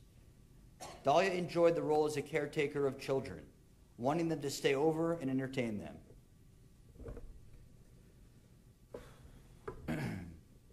Dalia and I have even talked about adopting a child as we believed that there are those in life who shouldn't be raised without a family. Dalia loved children and has always been affectionate toward them. Dalia has always talked about helping the needy and doing charity work.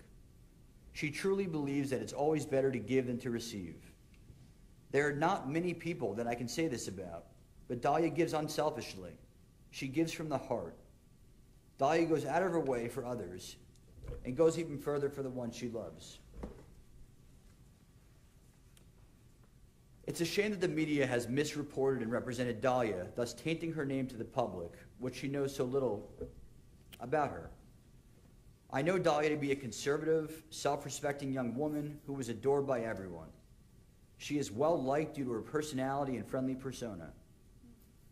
Honorable Judge Colbath, I beg of you to understand that Dalia is not the person she has been represented by the media or the prosecution in this case. Honorable Judge Colbath, if you have, getting tripped up on that, a horrific situation. Your Honor, I can assure you that Dalia is one of the friendliest and kindest persons I have ever known.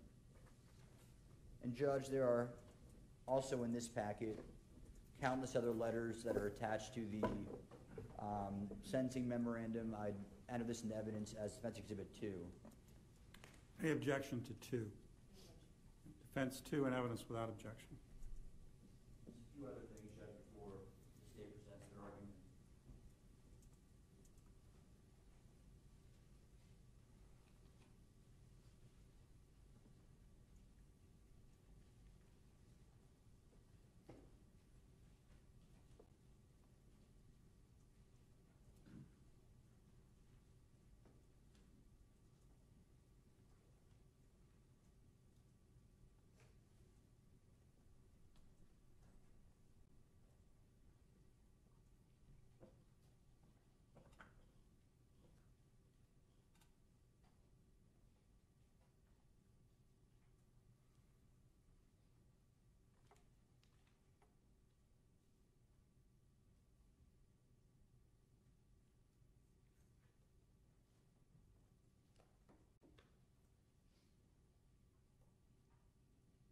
Your Honor, I believe Dr. Lenore Walker's report, I don't have a copy of it, I believe it's attached to the exhibit. It is. And I'd enter that into evidence as Defense Exhibit 3.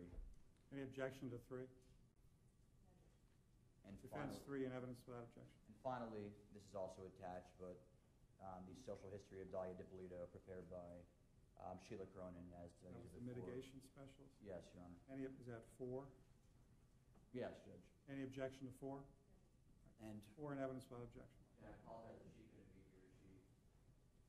She had a serious shoulder tear, apparently. We are not having the best luck right now with health on our side, Judge.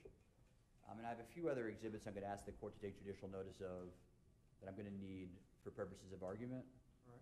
So I don't know if Your Honor would permit me to introduce them then, just so we're not going back and forth. What do you want to introduce? A few news articles, which Your Honor obviously can take judicial notice of under the rules, pertaining to some comp cases, some representative cases. The ones that were covered in your... Yes, Your Honor. sentencing memo? And Your Honor obviously can't take judicial notice and allow me to introduce them into evidence.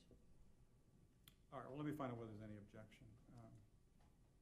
Any objection to me taking judicial notice of the news articles which support the statements made in the sentencing memorandum with respect to other cases? Yes, Judge, I do have an objection. I think it's irrelevant. It's in totally different cases. They have nothing to do with this case. You don't know it's a news article. It's the media's portrayal of what happened in those cases. We have no idea of the actual facts. We have no idea of what victims said, their positions. I don't think it's relevant. That goes Sentencing on this case, not those cases. That goes to weight and admissibility. As Your Honor knows, you can take judicial notice of news articles, and Your Honor can take them for what they're worth. The state can argue what they just argued during. Ms. Lawyer, I don't necessarily disagree with you, but I'm going to overrule the objection. I will consider them for what they're worth. It'll go to weight and credibility, I suppose, or more weight than anything else.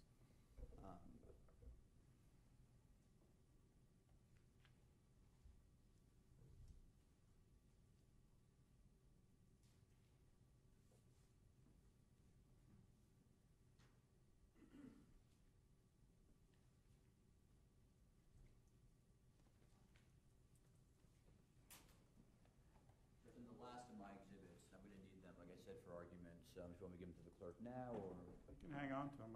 Are we ready to get to I'm argument? going to be introducing them into evidence. I don't know procedural how you'd like me to do that. I don't really care. You can put them in right now, hold on to them for a moment, and turn them in after you make your argument if you want. This is the articles you're talking about, or what else you're talking about? The articles, evidence that was submitted by Mr. Salnick in the first sentencing hearing, that being the quitclaim deed, the emails he introduced, where Ms. Dippolito is trying to turn over the property for no strings attached.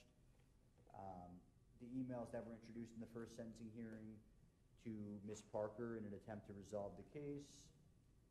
Are you marking these individually and moving them in? Is that what you want to do? I will be, Judge, yes. So I don't know if procedurally, if you want me to do it now, or this is your courtroom, your call. Certainly is. Okay, what we'll do is, just as you make the argument, then I'll hear whatever objection there is. But I guess I'm candidly wondering at what point of the sentencing we are. Are we going to now proceed to argument, and you'll try to raise these issues in your argument? Is that what you Yes, want to do? Your Honor. So I'll let the state argue and All right, okay. Well, it's the sentencing. The state's going to get first and last, Correct. just like they do in trials. So I'll go ahead and start with the state, hear what they have to say. Ms. Laurie, are you going to start? Just one moment, Your Honor. I'm make sure Ms. Dippolito has nothing else she wants me to raise. All right, hang on just 1 second, Ms. Laurie.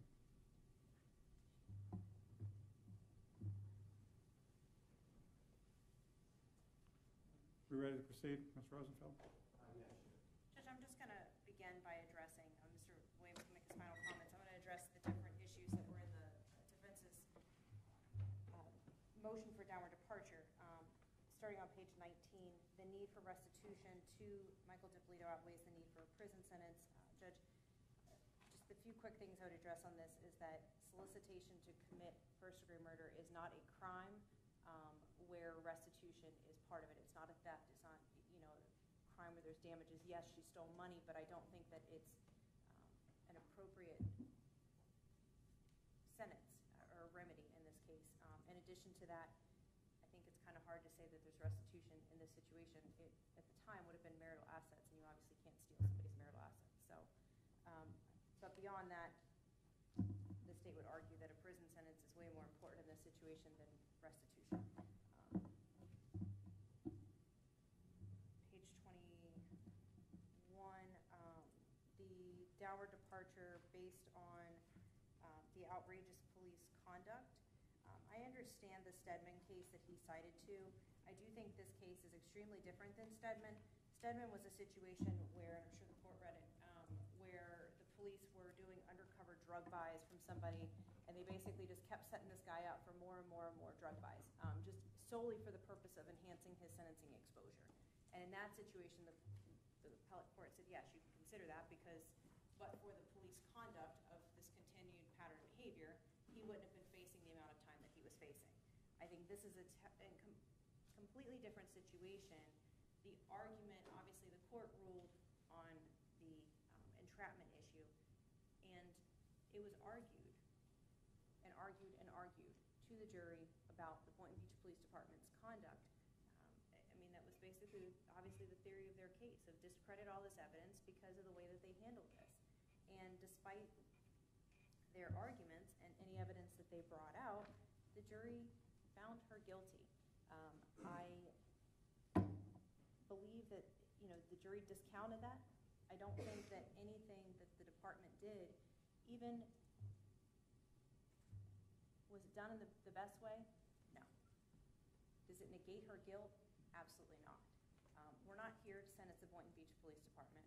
We're not here to say, well, I'm going to not sentence her as harshly because you should have done things differently. Your job today is to sentence her, not them. I don't think that that should be a reason for departure in this case. The second one, page 23, that she's not a future threat to society.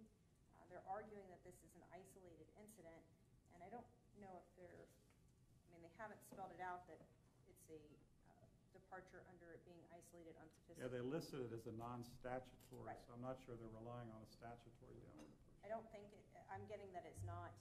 As far as it being isolated, does she have other criminal history? No, but I think this is far from an isolated incident. This court heard numerous amounts of inextricably intertwined evidence of things that she repeatedly did. She took steps to plant drugs on him numerous times, have his probation violated, send him back to prison, taking his money from him. This isn't just you went out and you did one crime. She, over months and months and months, plotted and planned and attempted every single way she could to get him out of her life and eliminate him. And when all of her other attempts failed, she tried to hire a hitman to have him killed. So I think it would be, very hard for the court to find that it's an isolated incident in that sense.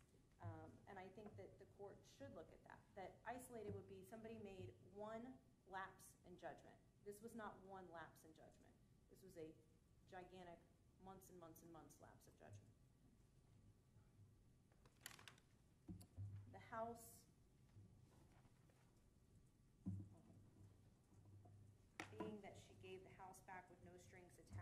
I don't know how they can argue there's no strings attached. It wasn't her house. He bought it. He testified at trial. He bought it with his money. I believe it was bought before they were even married, so it wasn't a marital asset. So to sit here and say, well, you got it back with no strings attached or anything else, to me is disingenuous. And then to say that, well, he also took part, there's bullet points in here of him trying to keep it from the probation officer and him voluntarily signing that deed. Yes, he did. He did it, though, under the assumption of quote-unquote advice from a lawyer that we know from the text messages and the evidence was her ex-boyfriend or her still other lover that was posing as a lawyer, spoofing calls to her and him to get all of this done. So I think that this was done under false pretenses, and it basically was fraud to get it done. And when he did this, obviously, he never thought that his wife was going, the woman he loved, was going to attempt to take his life. So I think the House argument is disingenuous. I'd object to being referred to as fraud, Judge. That would be asking the court to consider a uncharged crime, and that does go past setting up a larger context of what happened. That's pushing it a little bit. To the extent you're making an objection, I'm overruling the objection. It's just argument at this point of the sentencing hearing. Yeah. As far as the abuse that's talked about and Dr. Walker's report, Dr. Walker made these findings. She admitted in her deposition that this court has read, based on other hearings that it's presided over, that the information that she relied upon in formulating her opinion was based solely on the defendant's representations. So we have to take those at face value for what they are. And you've heard from Mike Dippolito, the victim in this case, the person that a jury found to be a victim of this crime, said he never abused her, never laid a hand on her. And I would point out to the court that, unfortunately the state can't rebut that evidence because we have no examination of her. As far as their recommended sentence and the arguments that the court should abide by, the sentencing guidelines. The sentencing guidelines is the lowest permissible sentence. It is not the sentence that a court must impose. The legislator creates a maximum sentence, understanding that crimes are all different. Every case has different facts. Every person has different circumstances. And so it gives the court a range. And the legislator clearly felt that this crime is so heinous and so deplorable that someone should be able to serve 30 years in state prison. 4 years is just the starting ground, that on the most bare bones case that exists of a solicitation, a person should be doing at least 4 years in state prison. Arguably, this case is far worse from the evidence you've seen of someone, of the defendant who just tried to strip Mike Dippolito of everything he had and then kill him. That doesn't deserve a 4-year sentence. And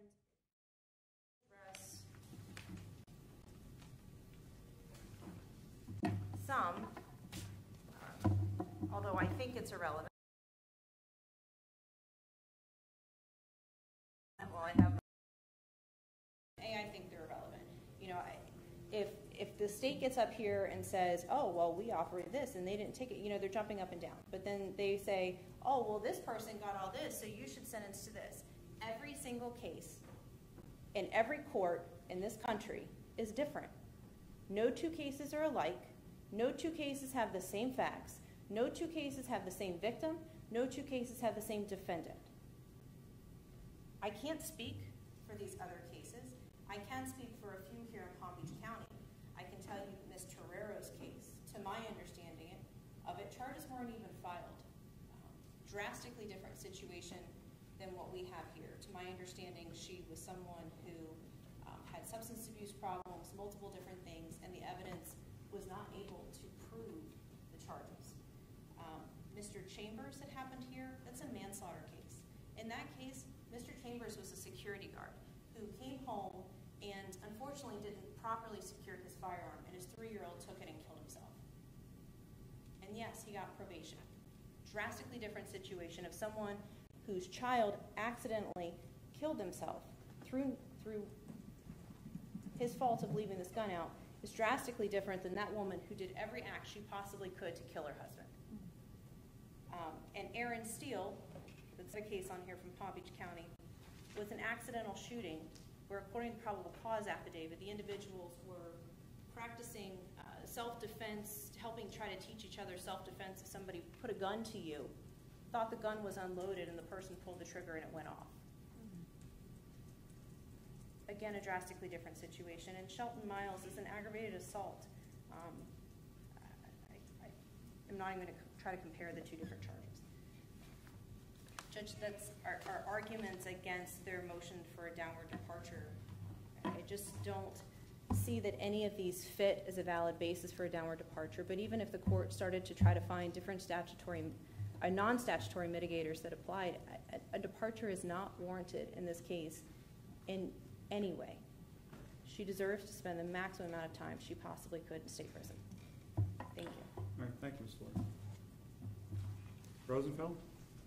I thought Mr. Williams was going to speak. I thought you mentioned. I think he's doing rebuttal. Okay.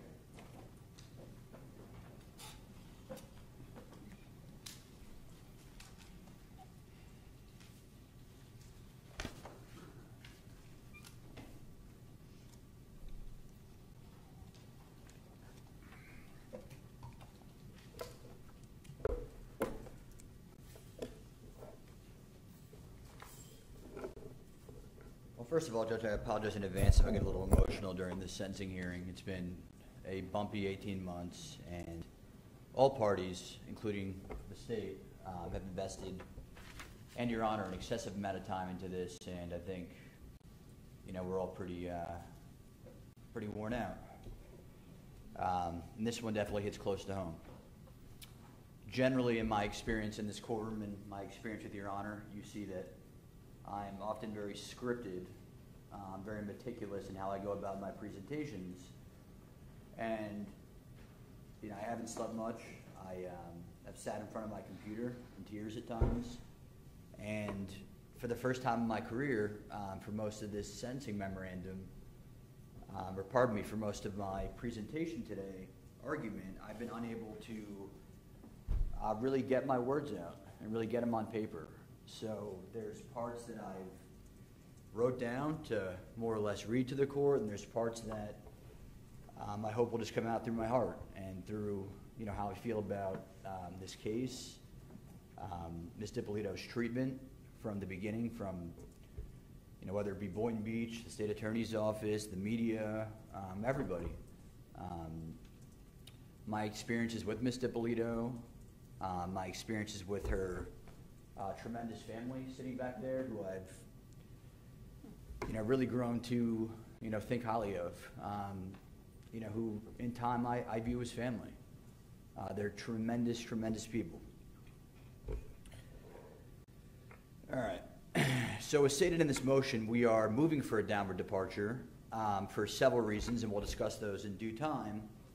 And in the alternative, for the CBC recommended score of 48 months in the Department of Corrections with credit for time served. And I wanted to give a reasonable offer. I mean, I personally think probation, in light of all she's served, would be sufficient, but, I'm trying to meet somewhere, Judge. I'm trying to, meet somewhere in the middle. As stated in my motion, Ms. Dippolito is a 34-year-old first-time offender who has never in her life been involved in the criminal justice system. She's a loving daughter. I mean, her mother will tell you that. She's a loving sister. Her sister will tell you that. And more importantly, and most importantly, she's a loving mother. I held her in this courtroom while I heard her scream, and she didn't scream about sitting in jail, sitting in prison. All she said was, "My baby, my baby." And I think it's fair to say that her life has been nothing short of exemplary. I mean, the state has given you a small piece of her life. And I'm not going to dispute what Ms. Laurie says. I'm not going to dispute what Mr. Williams says. I'm not going to dispute what Mr. Ehrenberg back there says or thinks. I mean, they have a case to try. They're doing their job. I respect that. But they're giving you a piece of Ms. Dippolito's life. They're giving you, and I'll go into this more later, they're giving you Ms. Dippolito at the worst moment in her life. And I implore you to look past that, Judge. I implore you to look past that. For the past 8 years, as we'll discuss later in more detail, she's been confined to a townhouse. Her house isn't big, with minimal social interaction for 8 years.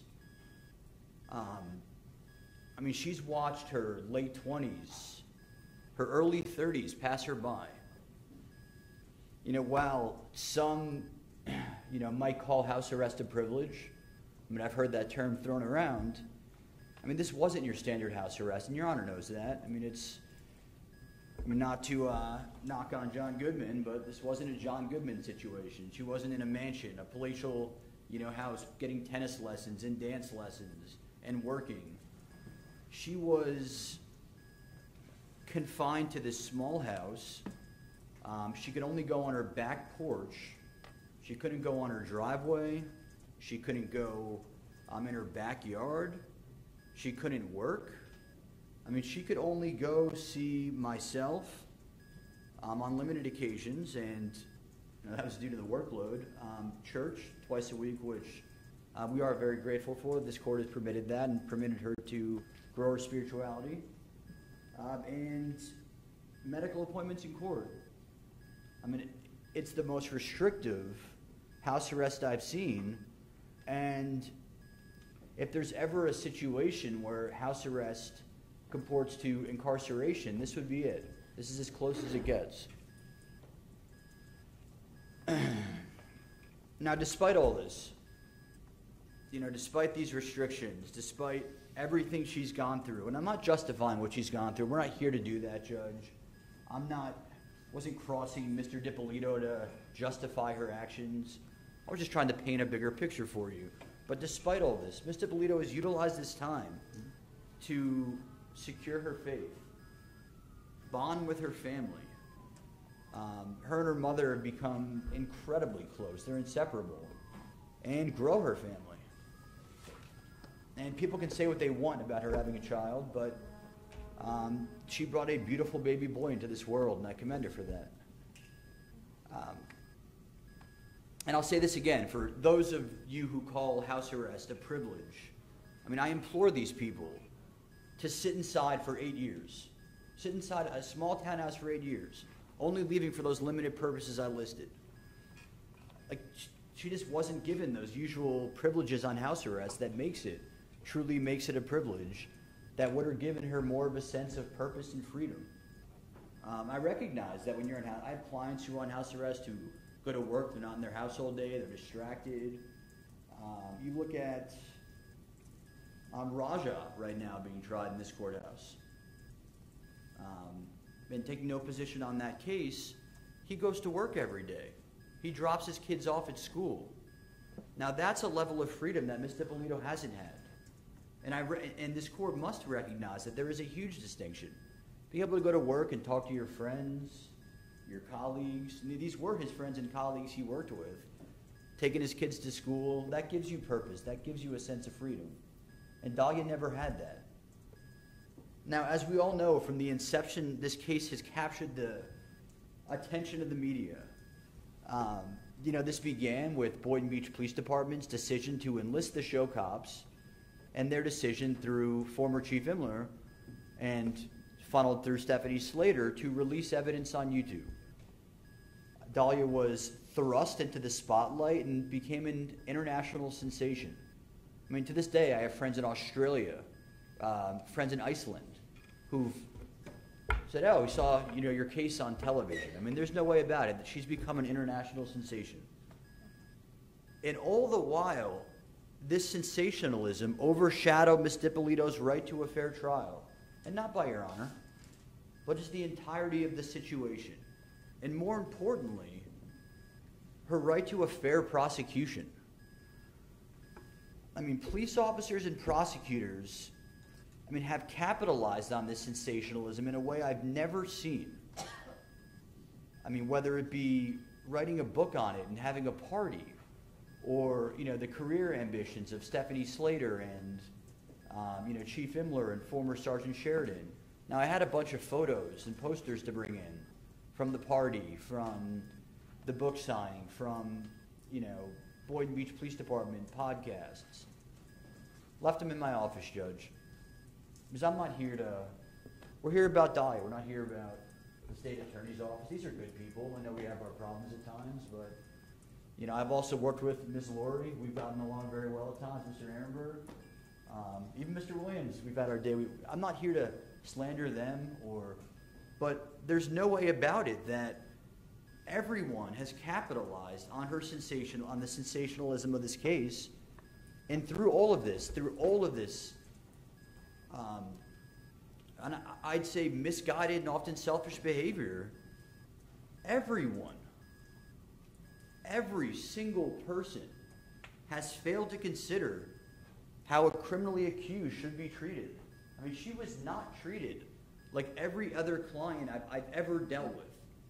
And that's why I took this case. I mean, she was not, from day one, she never had a shot at a fair prosecution. And this goes back to the McAuliffe era. I mean, this is a long process here. It goes without saying that media and general self-interest have created unique obstacles and have driven her prosecution. Now, as repeated, and I stated this several times in my motion, regardless of what this court sentences her to, I mean, whether it be straight probation and no prison, which, like I said, I think that's what she deserves after what she's been through, she'll forever be branded and forever be humiliated in the public eye. And Ms. Dippolito has no shot in her normal life. And the state's right. If the true purpose of sentencing is punishment, she'll receive punishment that nobody else receives. She'll go nowhere where people won't say that, hey, it's Dalia Dippolito.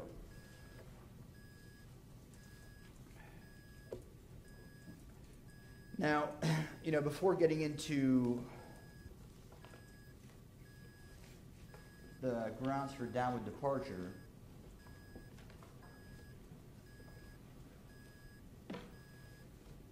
I just want to briefly address some issues in the state's motion. And the state has consistently argued throughout the process that Mr. Dippolito could have been killed, but for Boynton Beach stepping in. Well, Judge, in our system, we don't punish people for what could have happened. That's why we have different charges. We don't sentence people charged with run-of-the-mill driving under the influence, with DUI manslaughter. We don't punish based on possibilities of speculation. That's not our system. That's not how our system was made. And those factors are calculated into the sentencing guidelines.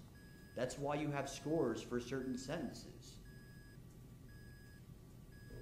Now, the sentence for, and this is the second point in regard to their motion, for 30 years, I think is just outrageous and disingenuous for several reasons. Now, in regard to the actual legal argument, asking the court to give her an even more severe sentence because her previous judge became chief administrative judge isn't her fault. I mean, that's not Ms. Dippolito's fault. I know what the case law says. I've read the state's case law. She shouldn't be punished more harshly for that. And even if he hadn't been appointed chief administrative judge, I think it's fair to say that... That is actually chief judge. Chief judge? There are chief judges and there are administrative judges. Chief judge, all right. Even if he hadn't been put in that position as chief judge, I mean, he likely would have had to recuse himself for, comments he made during sentencing. So, these are factors that play into Ms. Dippolito getting a new judge, and she shouldn't be punished for that. Now, punishing her for having 2 or more trials when the state wouldn't resolve the cases pre-trial, and that's not fair. And the state's request for more time is utterly disingenuous. We discussed this last Friday when Your Honor brought up the house arrest issue. And I wasn't aware at the time, I wasn't around back in 2011 in Ms. Dippolito's first trial, that the state actually agreed to give her credit for that house arrest.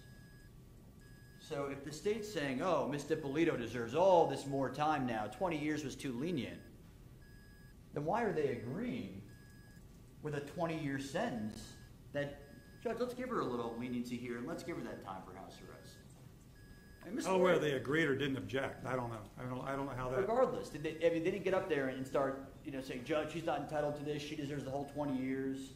So to come in here now, after allowing for a more lenient sentence and saying it's not harsh enough, is inherently contradictory and is disingenuous.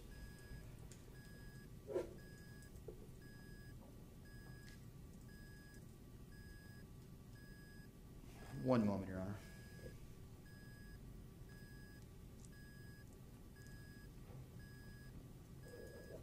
Now, the state got up there and read text messages to you, which, without question, cast Ms. Dippolito in a very harsh light. You heard him at trial. You heard him at the third trial. You heard him again today. One thing, and Your Honor, made a ruling, and I respect your ruling at the third trial, that Dr. Walker would have testified to, is that this is characteristic of a victim of domestic violence in terms of a lot of the behavior she was displaying. And I'm referring specifically to this sense of empowerment, of strength. This isn't abnormal. The fact that she wasn't telling Mike Stanley, oh, I'm being abused, does not mean she was not a victim of domestic violence. I mean, there's 4 types of women, 4 characteristics they show as victims of domestic violence. And the one Dalia falls into isn't the passive category, it's the active category. And she would have testified that, obviously not to the facts of this case, but in general, there are 4 different types. And Dalia's behavior does not suggest that she was not a victim of domestic violence. One second. Everything about the house is, being misinterpreted, and we'll discuss that later on when we get into downward departures. Also, Hernandez v. State, I'm sure Your Honor is familiar with that from 2014. It's a second DCA case, 145 Southern 3rd 902, and I made an objection before about considering uncharged crimes. I don't have the case in front of me, and I frankly have not shepherdized it since 2014 or key cited it, but that does go to the judge considering uncharged offenses. So I said I quickly pulled up the case. I have not shepherdized it, so if it's been distinguished since then, I am not trying to mislead this court. I just found that well. Cabrano v. State. Huh? Cabrano v. State, 4th DCA 2017. Yeah, I'm not sure if it... No, that stands for the proposition that uncharged crimes introduced at trial may be considered at sentencing. The 4th DCA was called upon to address that issue after the Supreme Court's decision in Norville, which seemed to restrict, it did restrict what courts consider at sentencing. But any of the evidence presented at trial, whether it's inextricably intertwined or Williams rule evidence, because the evidence was presented at trial, may be considered at sentencing. Okay. Ironically, they were both Castronakis' cases, but anyway. Fair enough. And I think Ms. Laurie misinterpreted the purpose of the cases that the other solicitation cases that I did present, and I'm going to go into those in more detail, but I wasn't bringing those up for the purposes that she addressed. I was bringing those up for the arbitrariness of sentencing through the guidelines, and we'll get to that later on in my argument.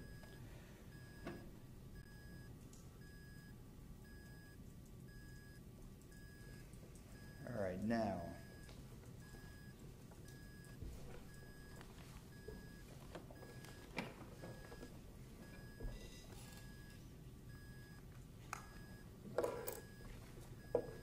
Just to speak briefly about Ms. Dippolito's background, and I know, Your Honor has read the sentencing mitigation report and read my my lengthy motion for downward departure and memorandum, but Dalia hasn't had it easy.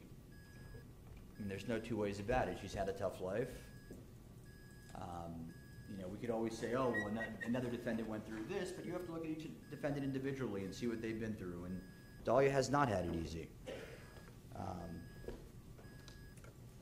She has a loving mother. She had a father who did not care for her, who was physically and emotionally abusive toward her mother during her childhood.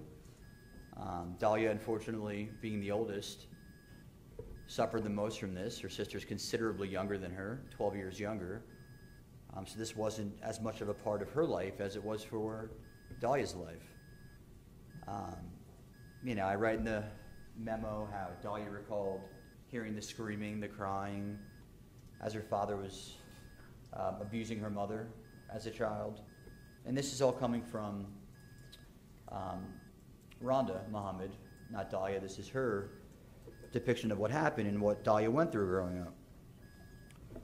Now, as I also mentioned, there were serious cultural differences in Dalia's household.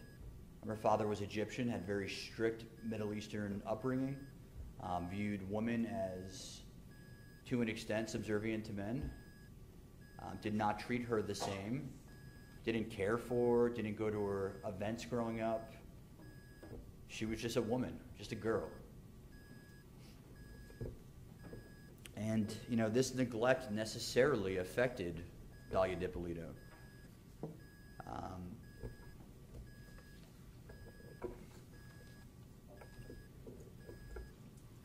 High school was no different for Dalia.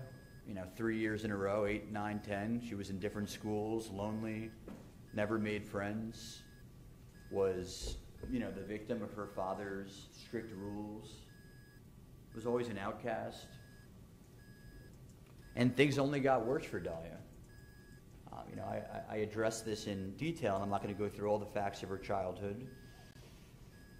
But, her father ultimately took things to the next level, started having an affair on her mother, and she was in a situation for 2 years. And, in hindsight, her mother's relayed wishing she did things differently.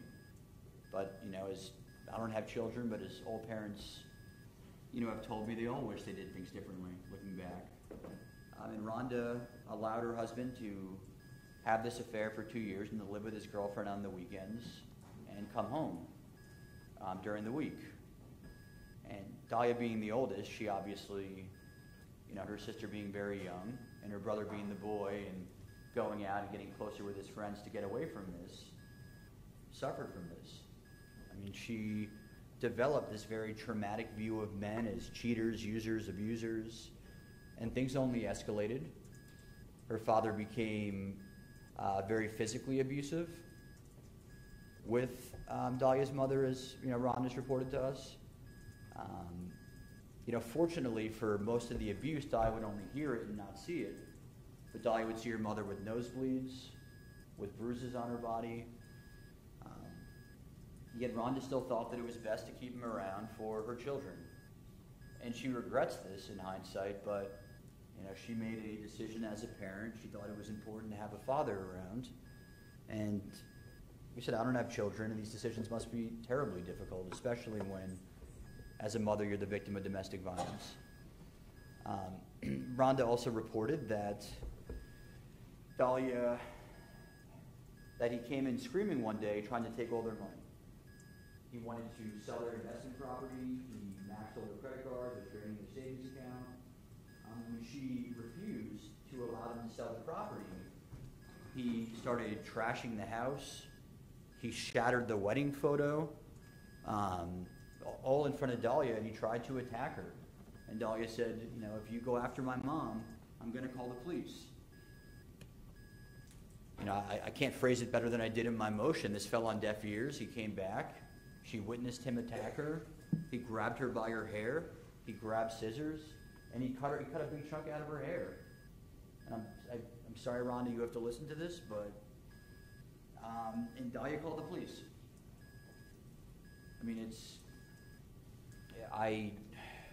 He was arrested, and of course, as a abuser, he held this against Dalia. He blamed Dalia for this. Dalia ruined her life. He didn't take responsibility for his actions. he picked her up from school one day, and this to me is just abhorrent. I'm in her car that they had bought her, and he made her listen to a 911 call he got a copy of. And admittedly, I couldn't get this evidence, and I tried, and I apologize. But he made her listen to a 911 call of her crying, calling the police. I mean,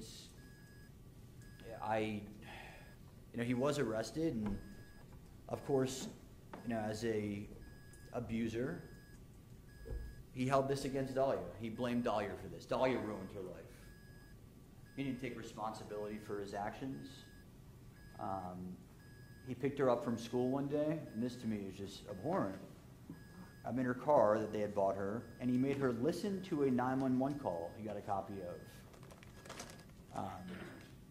And admittedly, I couldn't get this evidence, and I tried, and I apologize. But he made her listen to a 911 call of her crying, calling the police. And then he said, "You know what? You ruined my life. I'm taking your car away from you." I mean, I can't imagine how that experience played on her. Yet Rhonda still, in the effort to have a father around and a father figure in her children's life, allowed her father to come over for the occasional dinner. And this guy would come over, the bread would be served, and he'd take the bread, and he'd tell Dalia, every time, this is what I had to eat in prison, and would taunt her and repeatedly blame her for helping her mother. Got to the point where Dalia ran away.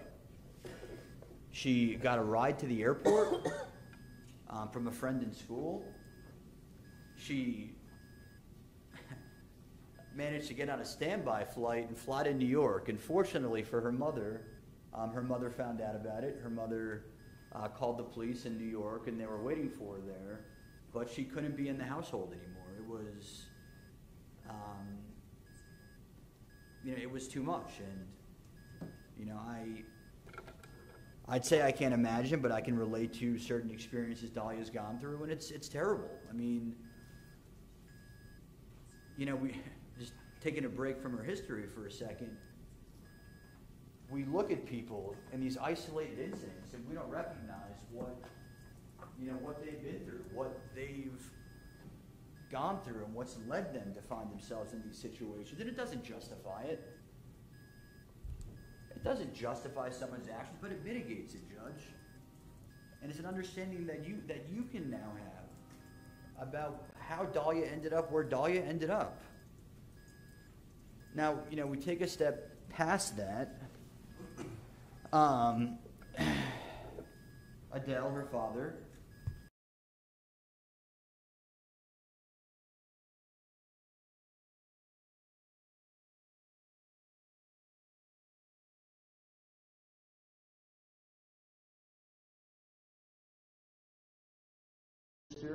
against her father. He thinks that her father's good to them, and he thinks that they deserve, a good father. And she, to this day, her mother will say, she has kept her mouth shut about what she went through, and held it in internally because she didn't want, she wanted to give her siblings a chance at having a father. So she kept this in. She held this all in. Now, her father didn't pay much child support.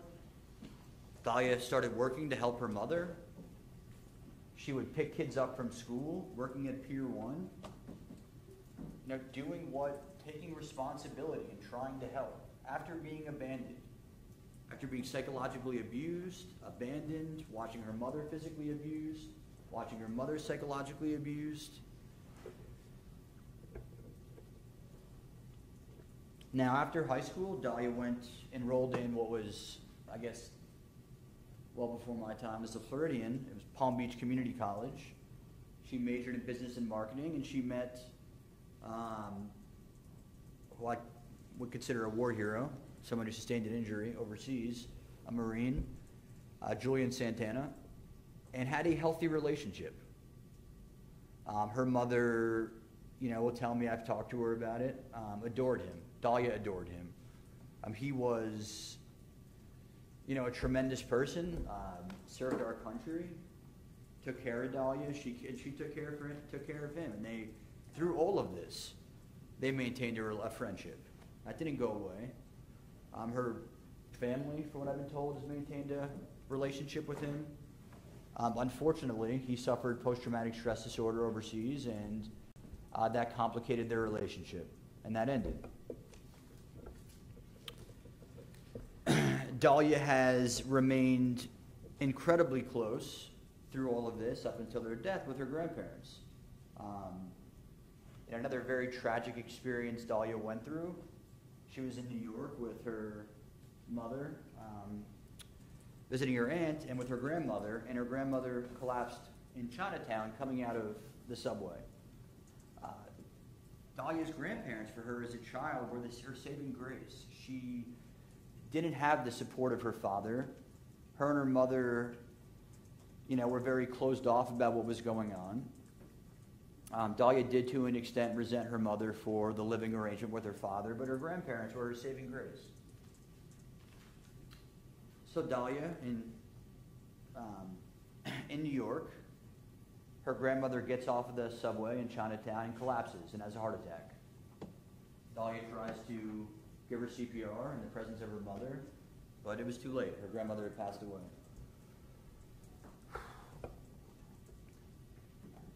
Now, I think it was roughly 6 months after this, and this is a very misleading, I guess, part of this case that has been presented, and maybe the state doesn't know the history, I don't know, but Mike Stanley. She met Mike Stanley in Florida. She was at the dinner with her mother, they were at a lounge, and they met Mike Stanley. Her parents really liked Mike Stanley as well. He was, you know, a very nice guy. They had a healthy relationship. He went to New York. And that was my typo in my sentencing motion, Judge, and sentencing memorandum. And Dalia would travel to and from New York, and he would alternate weekends and come here.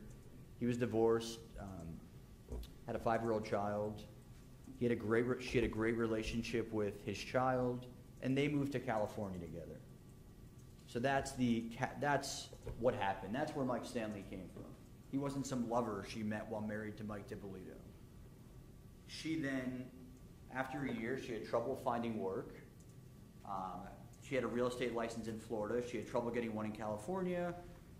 Having never been apart from her mother and her sister, she was homesick. She came back to Florida. And that's where Mike Dippolito comes in. She met Mike Dippolito. He could slander her any way he wants, calling her an escort. And Dalia does say great things about Mike when she met him. I'm not going to go into all the stuff in the motion about that, but she says wonderful things, and Dalia's mother and sister say otherwise. They thought something was up with him.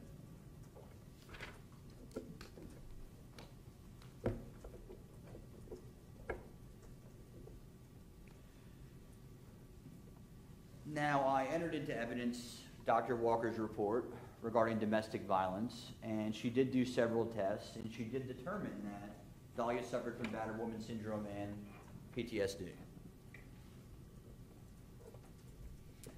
Now, in regard to Mike Dippolito and domestic violence, I do not want to sit up here and slander Mike Dippolito. That's not my intention. But ultimately, Your Honor has to weigh to some extent what you hear from Mr. Dippolito and, you know, make some credibility determinations when determining what was really happening here. So I don't think any of us will ever know what really was going on. I mean, this is a very complicated case. You know, there's so many facets to this case that I don't even know what happened. But I'll tell you, if you didn't see that guy flip out up there and think that's a guy who has a temper problem, he hides it well. This is a man who made his money off of victimizing elderly people. He was a con artist.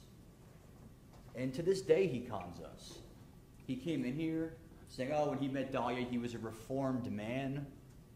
He turned his life around. Yet despite that, he was giving her money to write a cashier's check in her name so probation didn't know where his money was. And he could say what he wanted today. You heard his testimony during trial. He had money. He was hiding from probation. He can get up here and lie to the jury, lie to the state, lie to your honor about being a reformed man, but that's not true. That's not who he was. And then for the past 8 years, since 2009, since all of this, he's been driving around in sports cars, yet a month before trial, he pays restitution off. And I'm not going to go much further into Mike Dippolito. Because like I said, we're here for Dalia. We're not here for Mike. But the reason why I'm saying this is that when Mike gets up there and says, I never hit her, you know, there was no domestic violence towards Dalia Dippolito. I want you to think about the person up there who's saying this stuff. This is not a credible person. This is a con artist who showed what temper he has. And no, probation nowhere in the country tests for testosterone.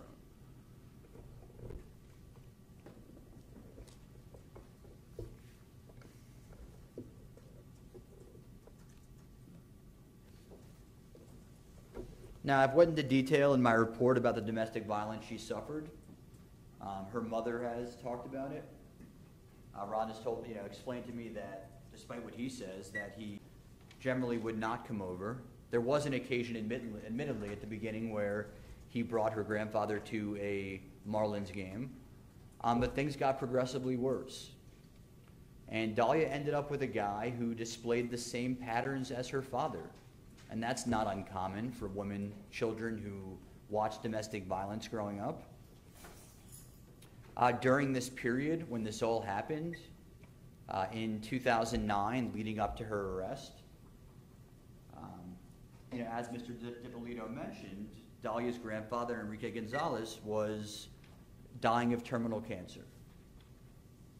So how this impacted Dalia during this period, I don't know, but I'm sure her grandparents being her saving grace growing up was terrible for her, and it necessarily affected her emotional health at that time.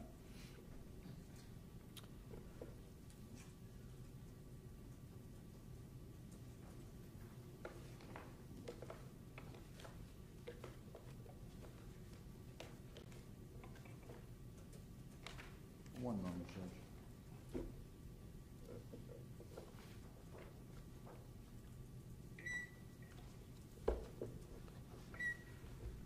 Now, we talked in detail about house arrest and just a little bit about how Dalia's been doing on house arrest, post-arrest. I know her mother mentioned that after the arrest, she was very afraid she would kill herself, take too many pills. She had grave concerns. But house arrest has been a growing experience for Ms. Dippolito. As I said, she became very spiritual, very active member of her church. She does Bible study. She went from being this free spirit to being this devout Christian.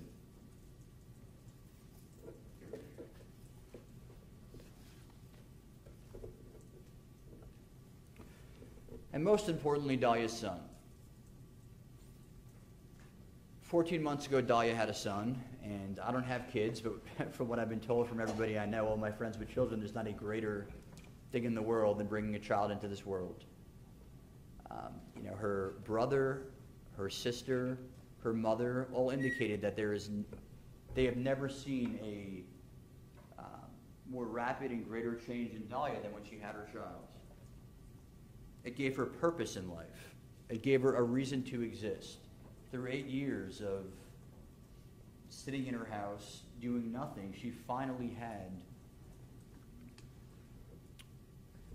a reason to live. And people can say what they want about her having the child.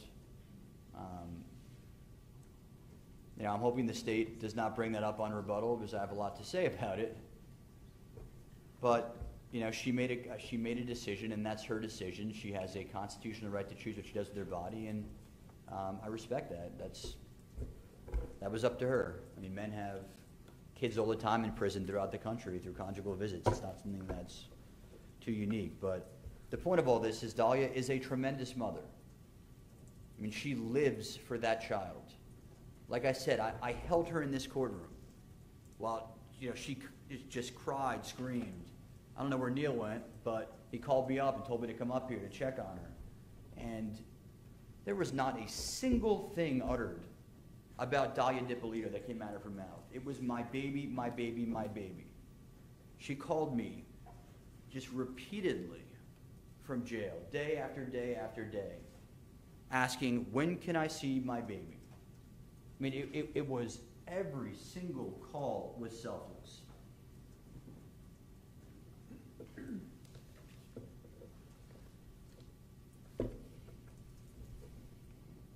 And the stakes for her son are very high, Judge.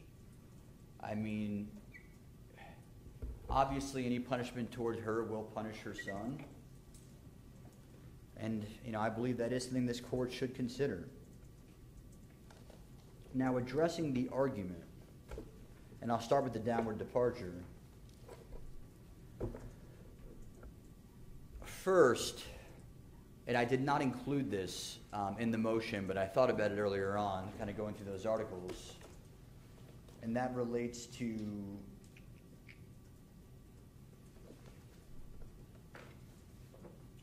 Doreen DeFresny, and that was a solicitation case on the West Coast, I believe, Your Honor.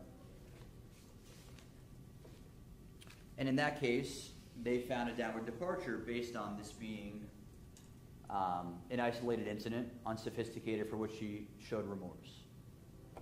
Now, as a matter of law, I guess what the state was saying and portraying to this court was, well, this wasn't unsophisticated. Look at the steps she took to have the solicitation carried out.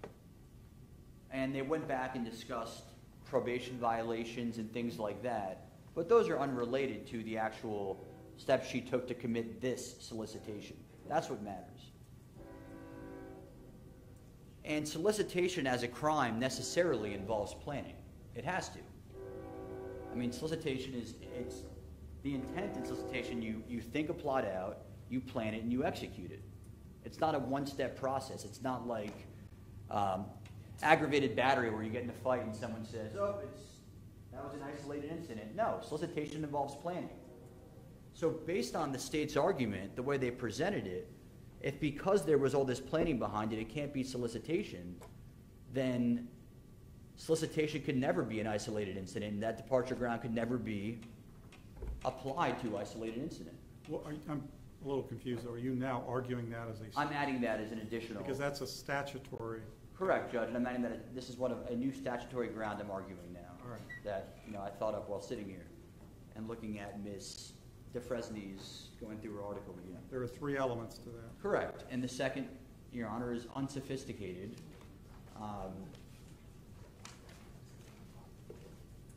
They could say what they want about the text messages. Like I said, those go to probation violations, other things, not this solicitation, the unsophistication of it. I think going to Mohammed Shihadeh, who you saw, Mr. Shihadeh, wasn't the most sophisticated plot. This was absolutely no different than Mr. DeFresny's plot when she went to someone to kill her husband, and she would give the $25,000 life insurance policy. There were steps taken there. And that also was clearly unsophisticated based on the granting of that downward departure. And finally, remorse. And remorse is obviously very difficult to establish when someone doesn't allocate to the court. However, I would argue that her actions, in particular, as Your Honor will see in a little while, her agreeing to turn over the house to Mike Dippolito with no strings attached prior to sentencing, getting nothing out of it, is an action that demonstrates remorse. She's saying, I don't want the house, take it. They sent over a deed. It wasn't thrown in his face. That's not true.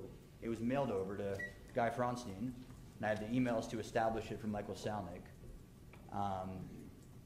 The divorce attorneys from 2009 to 2011, there were issues with them not wanting her to do it, but That was out of her hands. That wasn't her fault. That was the advice of counsel. And she had Mr. Salnick turn over the house. I don't want it. They didn't say, Ms. Parker, what can I get for doing this? They didn't call her, ask her, turned over the house. So I think Your Honor can consider that in granting a downward departure as remorse. Now, the second statutory ground for downward departure would be the need for payment of restitution to Michael Dippolito. Now, Michael Dippolito just paid off a substantial sum to finally pay off his probation. And obviously, in determining this statutory factor, you need to make a finding that there is actually a need, that Michael Dippolito needs this money. It's not just, oh, it'd be nice for him to have the restitution money back. It's he needs the money. So in light of the fact that he could not pay this off until a month before trial, clearly he didn't have the money. And he just paid off the money he had, so I think common logic says now he doesn't have money and he needs money. So I think he does have a need for money. Now you're required to balance that against the need for a prison sentence. I think punishing Ms. Dippolito has been satisfied by 8 years of strict home confinement and social humiliation. I added somewhere in my motion that she's also paid $20,000 in house arrest fees. So she's basically been fined $20,000. These are all things this court should consider. So I don't believe there's this excessive need for punishment, and I believe that this need for payment of restitution to Michael Dippolito necessarily outweighs that. Now, while we're discussing this, I want to go through Michael Dippolito's deposition testimony that we harped on when he testified. When Mr. Salnick asked him, well, we're on the subject, is that your desire to see her to go to prison? Dippolito, honestly, no. Mr. Salnick, but if the money was paid in restitution and the house was paid. We couldn't put anything in that wasn't producing evidence of the trial. Why are they allowed to? Because, Your Honor, he testified to it at the sentencing hearing. I can address what he testified to. They called a witness and that they brought it in. It's testimony of the victim. That's why I allowed in that tape. So I'm going to overrule the objection. I'll consider it for what it's worth. Thank you, Judge. I don't care if they sent Dalia on a trip to Vegas and let her go. All that does nothing for me. I wouldn't gain nothing by it. I've never said anything about it. And it is already in evidence from Mr. Salnick's sentencing hearing, and it's attached to the motion, but I'd move into evidence, Judge, that portion that's attached to the motion as to Exhibit 5, I believe. You're talking about the portion of the transcript? Just the 4 pages that I attached to the motion. Right. Any objection? Yes, Same objection? I'm going to overrule the objection, and we'll go into evidence over objection. May I approach, Your Honor? Yes. What's the number? 5. I'll admit it is relevant to the argument of downward departure.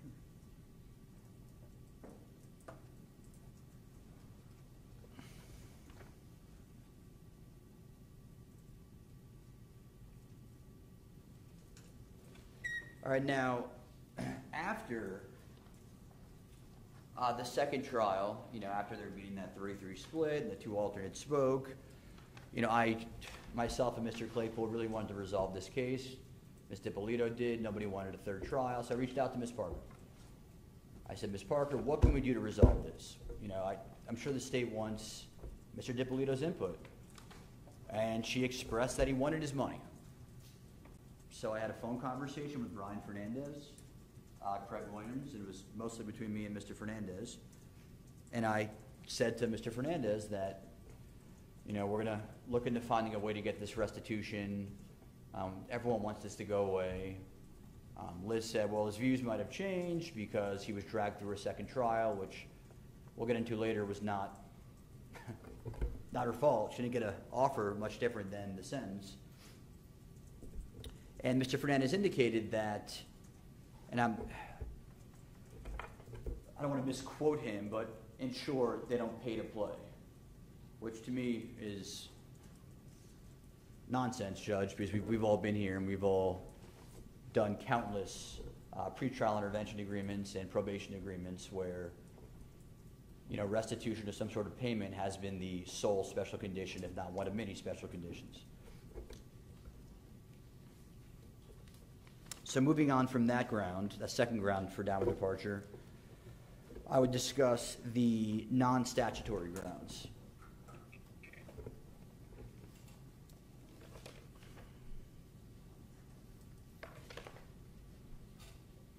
And I'm going to start with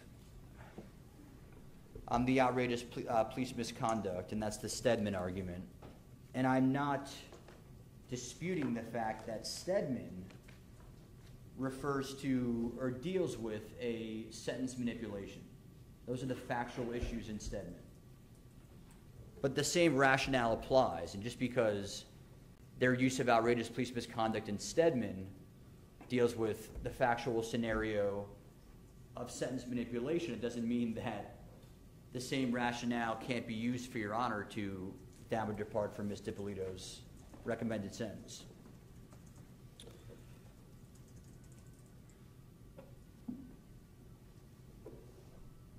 Now, Ms. Lori went into the fact that, oh, well, the jury rejected the police misconduct claims. Well, first of all, we weren't permitted to give an outrageous police misconduct argument to the jury, so it's not really fair to say that they rejected that defense. But for argument's sake, let's say they did. Let's say they rejected that claim. The whole rationale behind Hines, Rife, Ty Van Lay, Mathis, all these cases is that Your Honor can consider evidence that is rejected by the jury. So it might not rise to the level of a defense, but Your Honor still finds that that evidence can be the basis for a downward departure. I mean, that's the point of those cases. I mean, Hines, conduct that is legally insufficient to excuse the defendant's action may nevertheless be legally sufficient to warrant a downward departure sentence.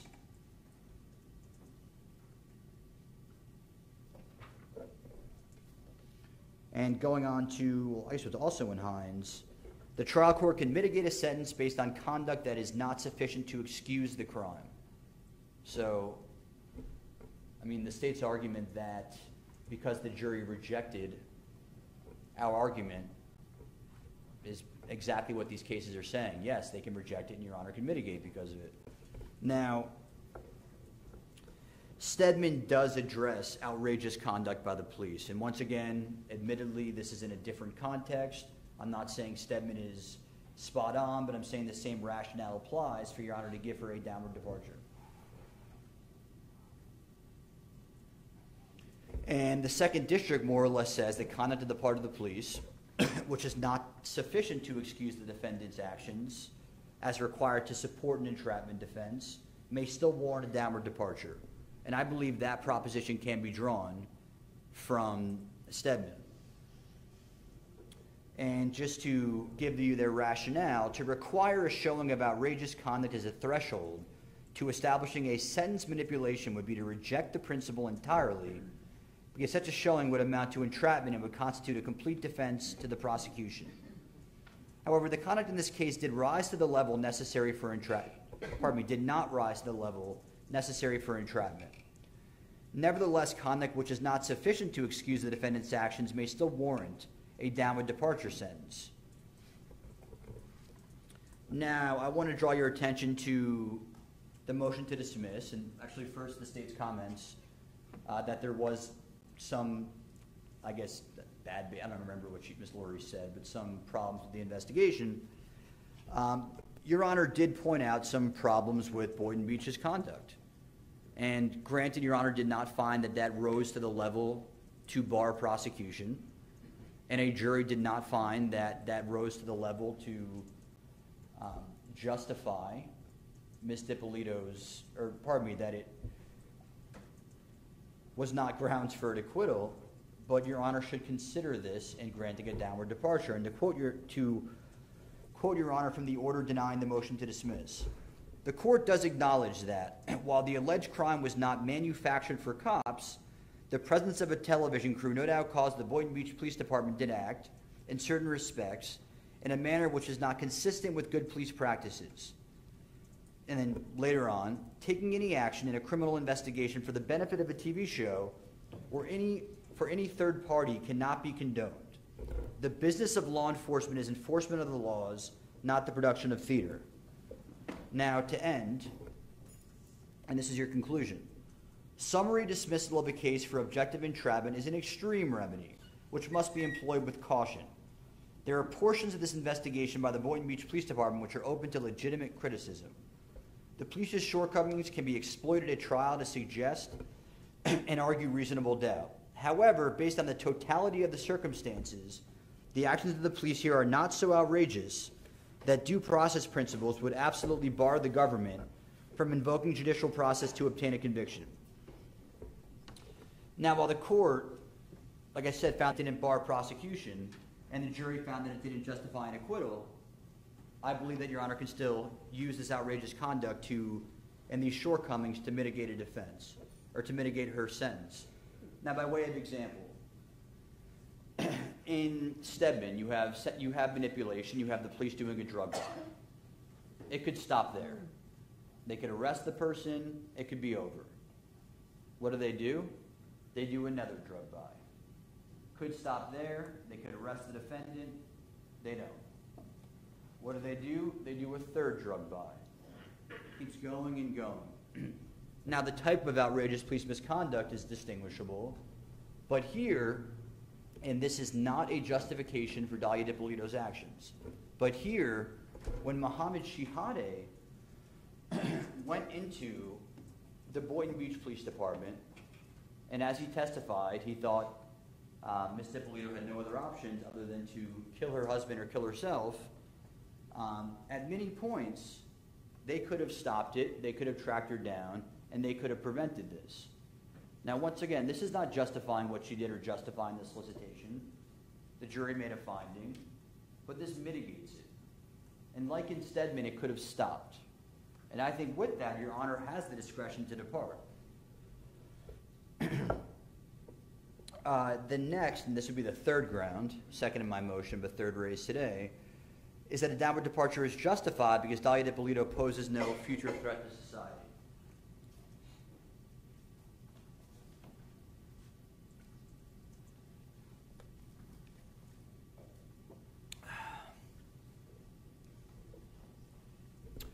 And that's a State v. Sachs, Florida Supreme Court. The court held that a downward departure could be based on a finding that offendant posed no future threat to society, and that his misconduct was isolated, which was not taken into account by the sentencing guidelines or prohibited by them, and was not an element of the offense or of the crime itself. And then State v. Bingham, also cited in the motion, Second District stated that the fact that the defendant posed little or no threat or danger to society is a valid reason for a downward departure. Now, State v. Sachs does not say that you have to have both a finding that she poses no threat to society and that it was isolated. It looks at countless factors in there, and it points to those two. But I think the focus there, I'm sure Your Honor's read that case before, is on that Ms. Dippolito poses no future threat to society. And as I've gone through, Judge, she has lived an impeccable life. She does not pose a danger to the society. I'd say her level of recidivism is incredibly low, especially now that she's a mother and would never want to face this again. I think having seen her being torn apart from her son in court, or knowing she was being torn apart, certainly makes her less of a threat to society. And her behavior on house arrest for 8 years, which I'll argue was flawless. Yes, Your Honor did technically find one violation. I wasn't on the case then, but she was advised by counsel, poorly advised by counsel, to do this interview and that it was okay. I would have argued differently if I'd argued that motion to Your Honor, Judge, that she was relying on good faith of counsel. And presumably that's why Your Honor didn't take her into custody, and we do appreciate that. But she was relying on attorneys in making that decision. So in 8 years, she's been impeccable on house arrest. And I see no evidence whatsoever that she poses a future threat to society. She's done nothing in 8 years but abide by this court's conditions. Her house arrest officers were very pleased with her, no complaints. Unfortunately, I couldn't track down her house arrest officer who retired for 6 years, but I know in the first sentencing hearing or bond hearing, it was proffered by Mr. Salnick, testimony of the house arrest officer indicating she's been fantastic on house arrest. Next, and the last ground for downward departure, and I think this is just, in Your Honor, looking at the totality of the circumstances, which I believe you can, and granting a downward departure based on previously stated case law, giving the house back. Now, myself, Ms. Laurie, Mr. Williams, Mr. Dippolito will never agree on what happened with that house, and I'm not going to sit here and try to convince Your Honor what really happened, but just a few facts I pointed out in the motion that are very important. When the house was originally purchased, Mr. Dippolito had Ms. Dippolito purchase the cashier's check in her maiden name, and he gave her cash for that. And at the first trial, Alex Moreno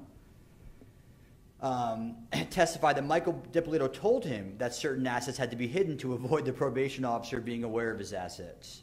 And he testified at the third trial that he was hiding assets from his probation officer. So, I mean, that's what happened. I mean, that's all there, Judge. Now, if you look at the totality of the text messages, Mr. Williams read ones that he found to be pertinent, and that's fine. Between Dalia and Mike Stanley, there's a message, and this is important, indicating that Mike Dippolito's concern with the fact that his former partner and business associate had learned that he had a home in his name. That was his fear, and if you read the text given to you by the state, you'll find that. And the text said he was freaking out the other day when he found that his friend knew we owed our house, owned, it's written poorly, our house so much, he thought we should put the house in my name. And Todd Serber did not testify at the third trial. He testified at the first trial, and he testified that it was Michael Dippolito's idea to put the house in her name, and that he found nothing nefarious going on. Now, it's always been, and I'll give Your Honor evidence of this, Ms. Dippolito's desire to give this back. And from what I understand, and this is based on speaking with Mr. Salnick in his sentencing memorandum, Mike Dippolito's divorce lawyers had stayed the proceedings pending the outcome of the criminal case. So from 2009 to 2011, he says, oh, she didn't give me the house back. She couldn't. So she can't be held accountable for doing nothing with the house when his lawyers are saying, nope, we're not going to touch it. So she was obviously advised by her divorce attorneys to do nothing, and that's what she did. However, despite advice of her divorce attorneys, Mike Salnick sent an email, and I have that here. It was introduced at the first sentencing hearing. I'd like to enter it right now, Judge, and just read from it. My client was willing to give back the house prior to trial and still is. I have in my possession a deed. Quit claiming the house back to your client. He just needs to sign it and record it. She's getting nothing from it. She's been trying to give it back. And here's the quitclaim deed, Your Honor, signed by her on June 10th, 2011. And we move this into evidence, Judge. What numbers are they? And I'll find out whether there's an objection.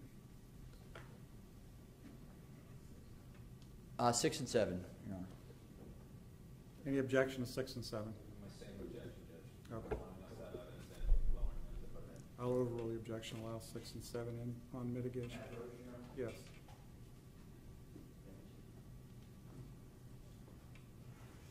Now, while this isn't a separate ground for mitigation, the house, I think, in looking at the totality of the circumstances, and as I said earlier, considering it as part of remorse and the statutory ground, I think you can consider that. Moving on, if Your Honor denies all my grounds for downward departure, I think that the recommended sentence of 48 months is necessarily the appropriate sentence. Now, I'm going to rely on my motion. I mean, Your Honor's heard me litigate this issue over and over again, or a couple times, that the CPC score is a legislator's recommended sentence. The state has their position on it. I have mine.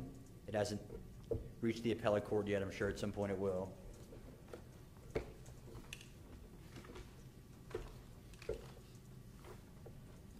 But I would say there are no aggravating circumstances that have not already been calculated into the recommended sentence. All the stuff points out are the basis for the solicitation. I mean, if those are aggravating circumstances, then every solicitation has aggravating circumstances, because all of them have planning. Solicitation is a crime that involves planning. You know, the state talks about all of this poisoning stuff, and I've spoke to Your Honor about it. I've read Your Honor different quotes from Mr. Dippolito about this poisoning. What differs from what he said today? It wasn't until the police brought it up to him that he ever thought about poisoning. He didn't spit it out and say, oh, it didn't taste good. That never happened. I mean, that's a blatant misstatement by Mr. Dippolito.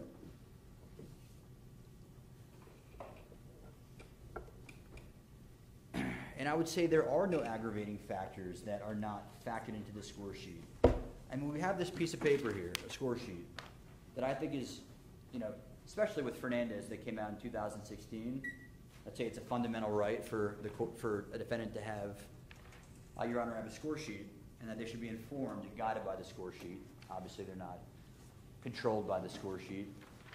But I mean, I look at this more often than not with judges, but very often in plea negotiations, as a useless piece of paper. I mean, how it's treated. Like anytime, you know, we want to go down, people say, "Oh no, you're limited by this score sheet." But if it's supposed to be so instructive, then a sentence that so far departs from it, I mean, it doesn't make any sense. I mean, look at the title of it, recommended sentence. And most importantly, Your Honor, I think any sentence that exceeds the CPC recommendation would, as a matter of law, be arbitrary and disparate to another sentence and other sentences imposed under the CPC. And this is the point of bringing in those other cases.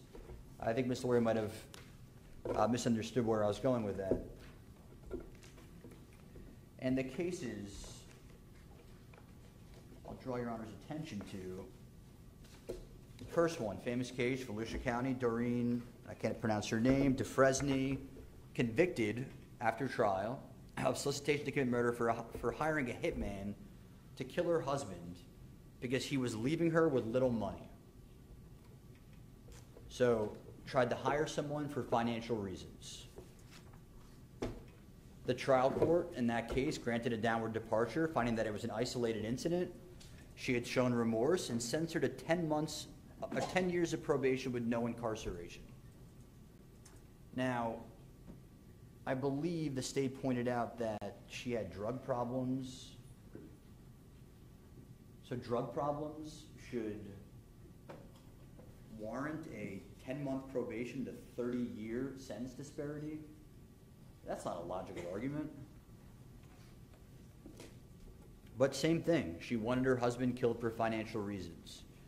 Lee County, Kimberly Alters, charged with solicitation to commit first-degree murder.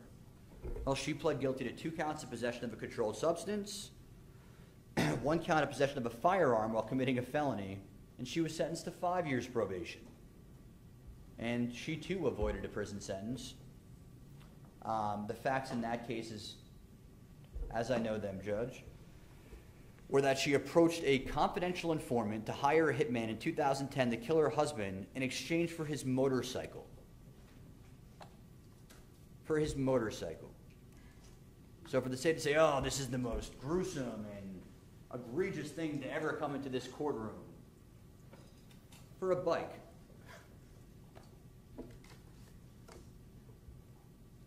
$5 years probation.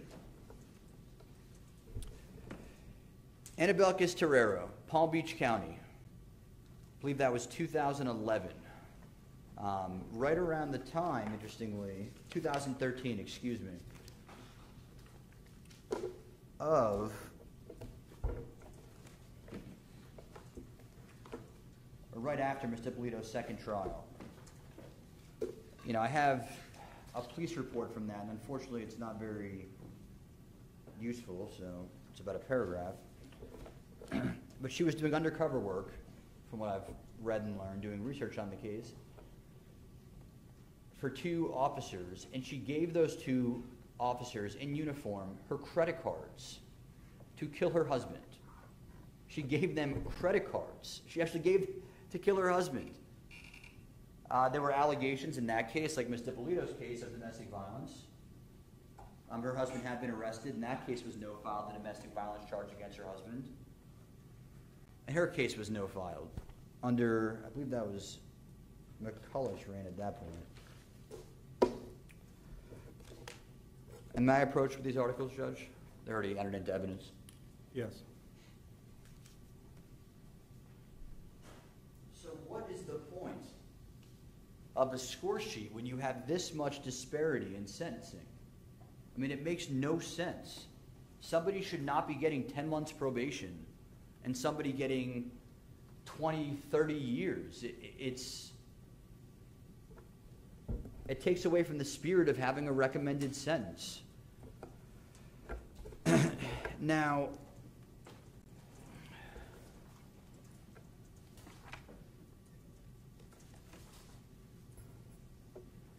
just going through a few things, Judge.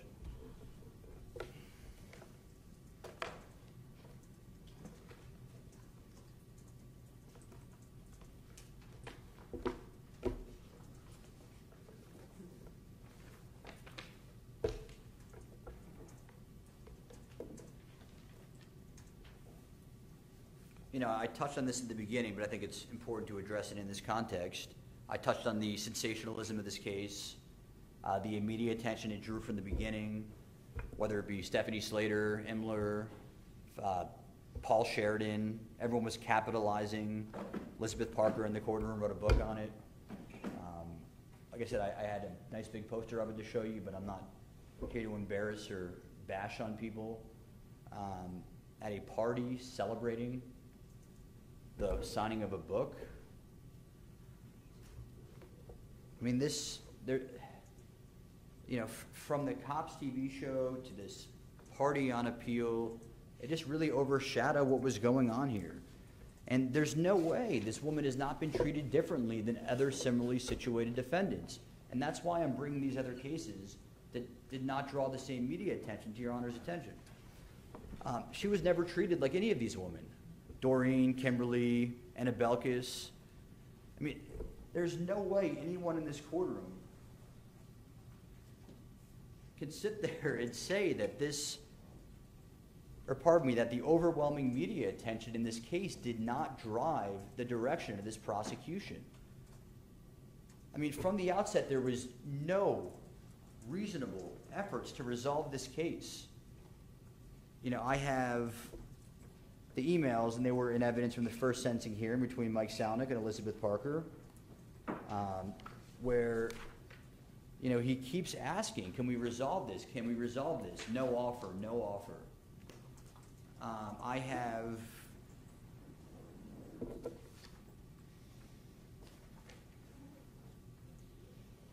the second case, I never got a firm offer. The third case, and I mean, this was the most, I guess, struggling part for me. After the hung jury, we walk out thinking, all right, we can resolve this. Let's sit down and resolve this case. And we get outside, and there's, a press release through Mike Edmondson from Mr. Ehrenberg saying we're trying this a third time. I mean, she was never given an opportunity to engage in reasonable plea negotiations. And when I tried to sit down and I tried to resolve the case, I couldn't get an in-person meeting. I get a phone call with Mr. Fernandez and Mr. Williams. Mr. Williams didn't talk. Mr. Fernandez spoke, and I spoke, and Mr. Claypool added a few things here and there. And the offer was, I believe the term was high double-digit offer, no credit for house arrest.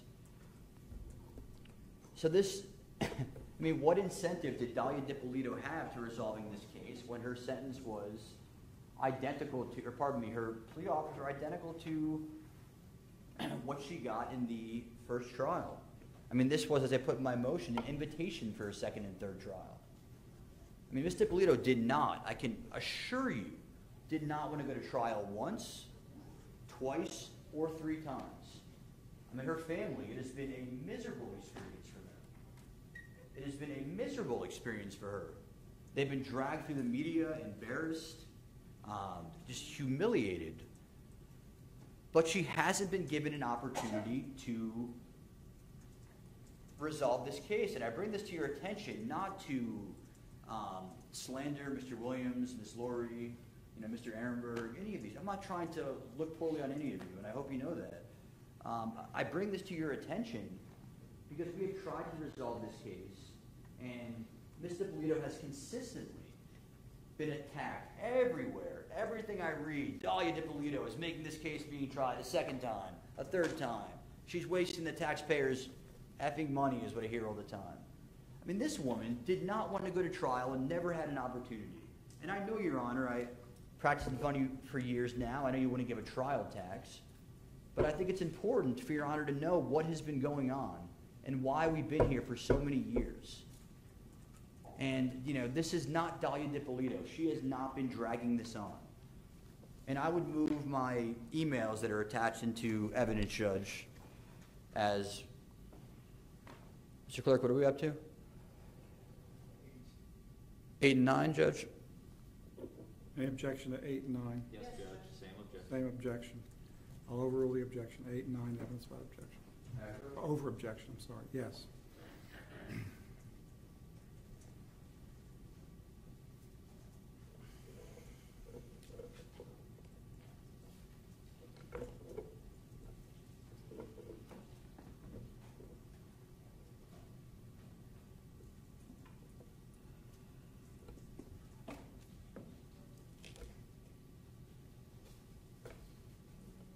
And I just want to read one quote I put in my memo from Mr. Salnick, and I think he brilliantly predicted what has happened since prior to the first trial. Following sentencing, it is likely this case will be publicized in the national media. Some of the participants in this case may even appear extolling their virtues of obtaining a conviction. That benefits no one in this case except those seeking attention. And he was right. Far too many people have capitalized on the sensationalism of this case, and no one has treated Ms. Dippolito like every other defendant.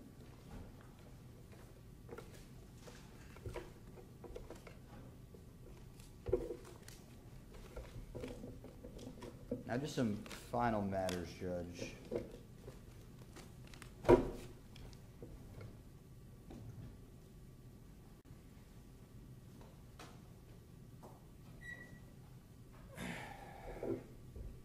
And finally, this morning, I mentioned earlier I had trouble putting a pen to paper here and really expressing how I feel about what's going on and, what Ms. Dippolito's been through and what I've been through and her family. And I was able to put some things on paper, and it took me quite a few tears and quite a lot of time, but, I think it's important to go through this. And as young lawyers, we're told not to make these things personal and bring our personal lives into this. Not to bring our personal lives into the equation. And Judge, I think when you've spent 18 months working with someone day in and day out, I'd almost be inhumane if I didn't speak on behalf of Dalia Dippolito. I mean, I've spent every waking hour, weekend, and holiday fighting for Dalia. And, I can go on about the sacrifices I've made, but that's not important, and that's not why we're here. I've made these sacrifices because I truly believe in what I do, and in fact, I love what I do. I get to sit with people like Dalia Dippolito. I get to know them, and I get to help them. And Dalia, like all people who come in this courtroom, and especially Dalia, more so than most of my clients, most people I've met in my life who've done bad things, is not as bad as the worst thing she's done. And I implore you to think about that, Judge. I've had the privilege of getting to know the person Dalia Dippolito truly is. And you know what, that's, I guess, also not important. Why I bring up the sacrifices, Judge, and, you know, just to make this, you know, personal and tie this all together, I've had the extraordinary privilege in my life of marrying a, you know, tremendous woman who understands why I do what I do. And the sacrifices I've made in handling this case are meaningless. The sacrifices she's made, not seeing her husband for the first 6 months of our marriage so I could help someone, are truly remarkable and selfless. Now, I bring this up for the following reason.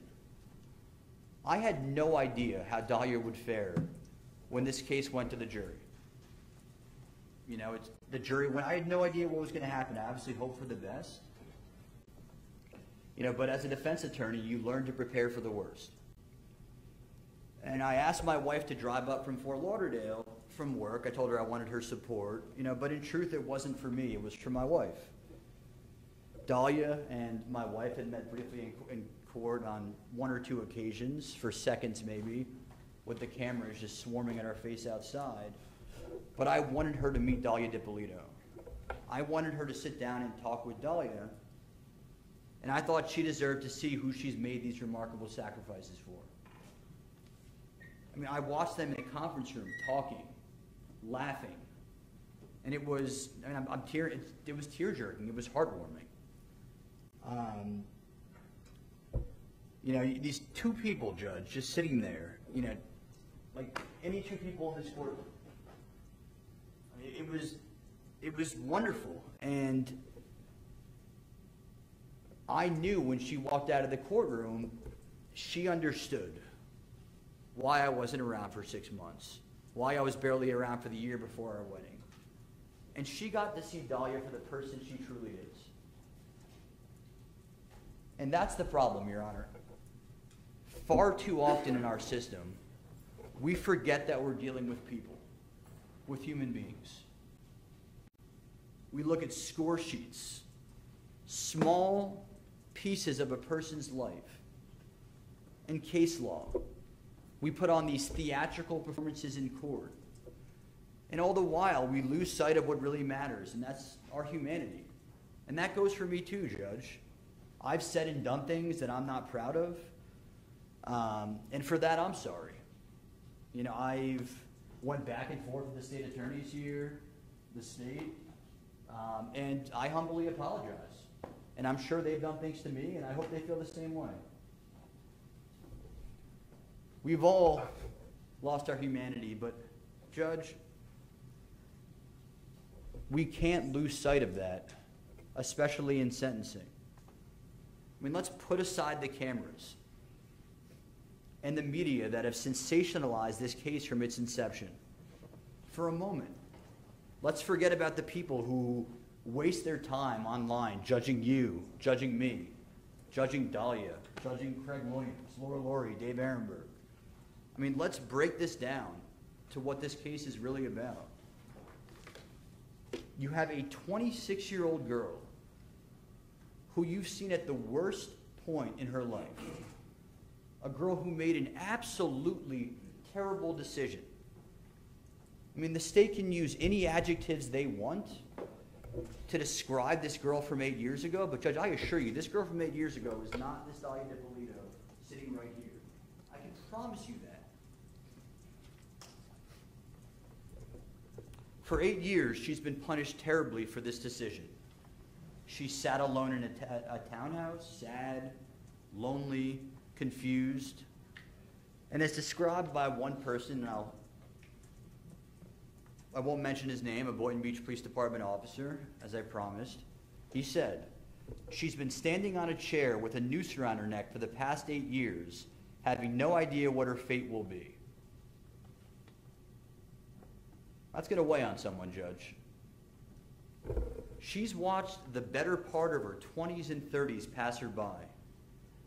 And regardless of your sentence, she will forever be punished in the public eye. She'll be branded as the girl on the Cops TV show. I mean, how much more do we have to punish her? She's done nothing in 8 years to suggest she's a danger to society. And everybody knows that.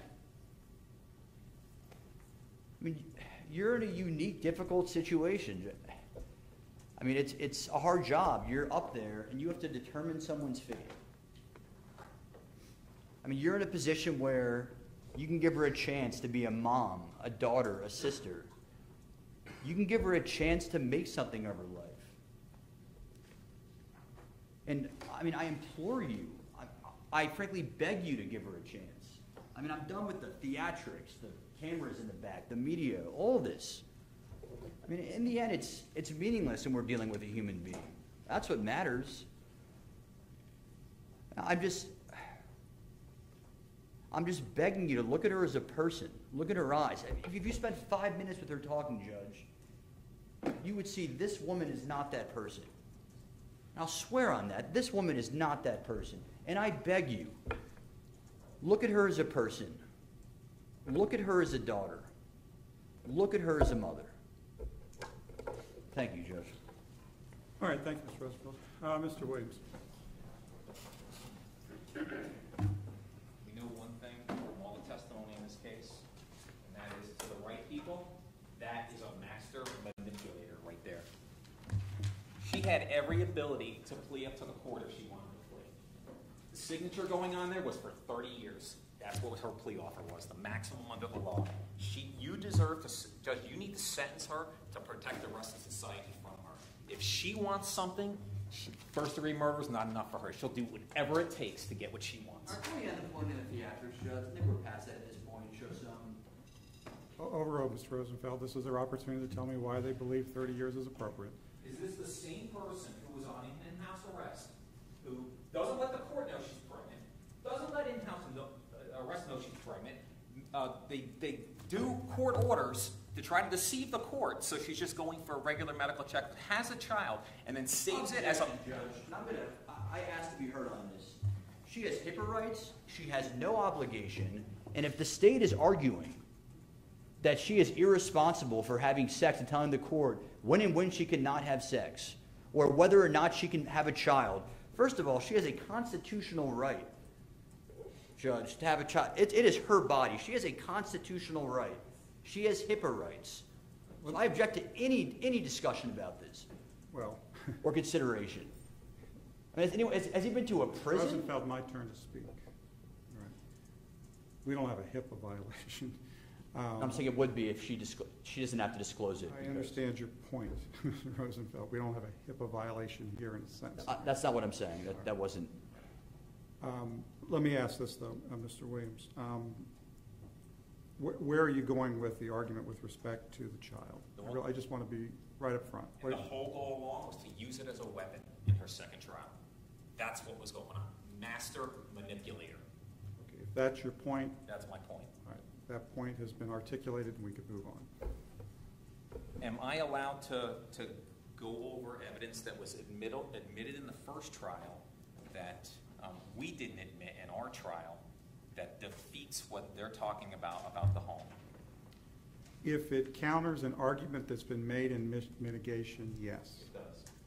Judge, I'd ask that I play the jail call from the defendant to her mother, August 5th, 2009. I'd object this is not being applied to fact. If the state wanted to object to me introducing evidence, they could have, but they did.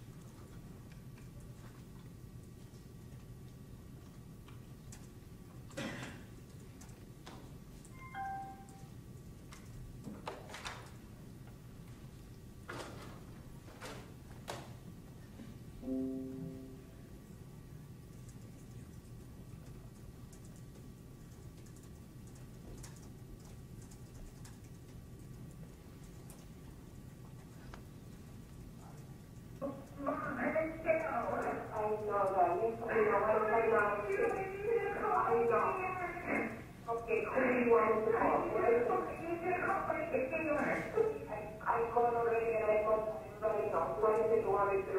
Get back here.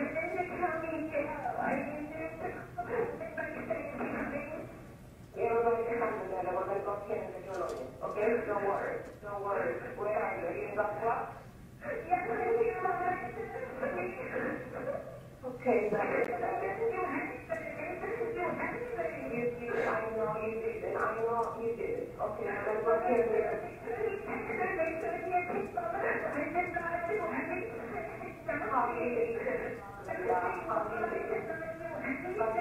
Okay, all right, I understand. We're going to go here and get it. Okay? Mike is telling me that is coming. Everybody is correct. Everybody is correct. Okay? I'm going to go here and then get it done with. All right? I'm going to say, where are you? You know the clock? I wanted out of my house. Okay, well, but right now we're going to need to have a lawyer first. Okay? All right. Yeah, she wanted to voluntarily give the house back, sure. The domestic violence claims, Judge, I don't know how much clearer it can get. This came from her own mouth to her confidant, who she was using to try to first ask him to murder Dippolito back in March of 2009, a month after she's married. And then to, again, to get guns for him. I mean, it happened from March all the way through till July, and then on July 31st, asking him again to participate in it. And this is what he testified to. And then basically she tried to lie to Officer Robert, to Detective Robert, and say that her husband was beating her, and that he was selling drugs, and he was on probation, and that there's drugs and drug at the gym every morning. And Officer Robert asked her many times to come in and speak to him. She wouldn't, because she said she is scared for his life. It was all a lie. Because I even told Robert that she tells me that he is Where's this from? Objection? This is from the sworn, it was used in impeachment. It's from a sworn statement by Mr. Shahadi to the officer after the solicitation occurred, as I recall. No, before. This is July 31st. I'm sorry, before, okay. There was a statement before and after. Yes, it was. It was used for impeachment. Because I even told Officer Robert that she tells me he's the nicest, sweetest nerd, but she can't stand him. He would never lay his hands on her, from her own mouth. How would he ever know that? But she comes in here and defames every other woman who's a victim of domestic violence by trying to use it as a weapon again like she did her child. Master manipulator. They get up here and talk about these ridiculous poisoning claims. We heard from Mr. Dippolito about drinking the tainted tea. How would Mohammed Shahadi know on August 10th of 2009 that she poisoned his tea 10 days before? Objection, Judge. He said he didn't believe it until he testified to a trial, the third trial. He's going to refer to Mr. Shahadi's own statement, which was used in impeachment. I don't know what your objection is, Mr. Roosevelt, but it's overruled. My objection is these are not facts presented at the third trial. He did not object to impeachment of all of this. He said that he didn't believe it. Impeached with what's about to be read, I believe. I told her when she was asking me about someone to kill him, I said, why don't you just divorce him? Why don't you just figure out some other way? She goes, I tried. I even tried poisoning him. I said, what do you mean by poisoning him? She said, I researched something on the internet about some kind of antifreeze that's odorless, doesn't have a smell, doesn't have a color. And I put it in his tea, and he spit it out. And she just told me that maybe the tea was too concentrated. How long ago was that? Maybe about a week before all this happened, a week, 10 days, or something like that. She told me he took a sip and spit it out.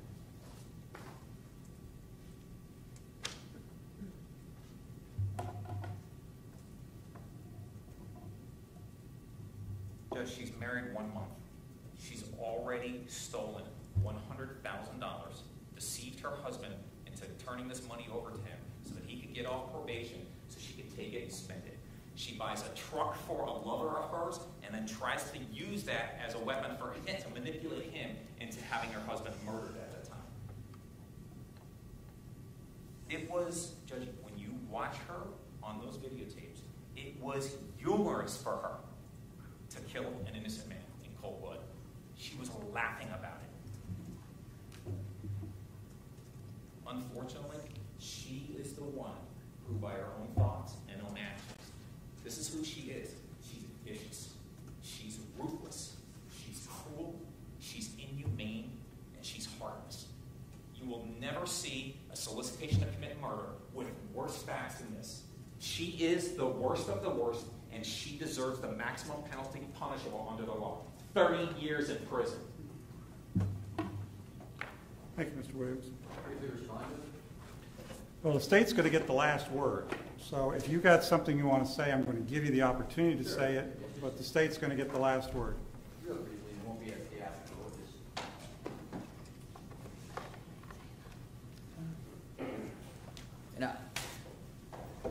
and I feel compelled to respond to the baby comment.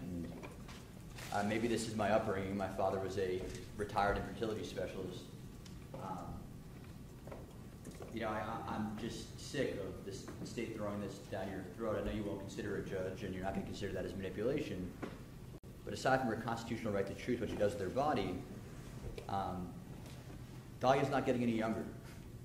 I mean, what happens if she was acquitted and she couldn't have a child? I mean, should she be punished for that? I mean, the fact that the state, without any evidence, gets up here and attacks her for, I guess, doing one of the most beautiful things in the world, bringing this child into a world is, I mean, it's kind of despicable, Judge, that she uses as a sword. She didn't know when her trial was going to go. She didn't know. I mean, I guess I don't have much more to say about it, but it's disheartening that in 2017, with men having babies all the time in prison, Dalia gets attacked like that in court for choosing what she wants to do with her body. It's really distasteful, and I know Your Honor very well. I don't think you'll consider that in sentencing, but I really hope you don't. Look, I mean, it's upsetting. There are two reasonable arguments that can be raised with respect to Ms. Dippolito's son. And candidly, I'll tell both of you, I don't know which is true, and it's not going to play much, if any, of a factor, affect any factor in the sentencing. One position which could be true is that Ms. Dippolito, desiring to be a parent and out of the best of motivations, had a child. That's a reasonable argument. It's also a reasonable argument, based on evidence that was presented, that she had the child to manipulate the court in a sentence. Both sides could argue those things reasonably from the evidence.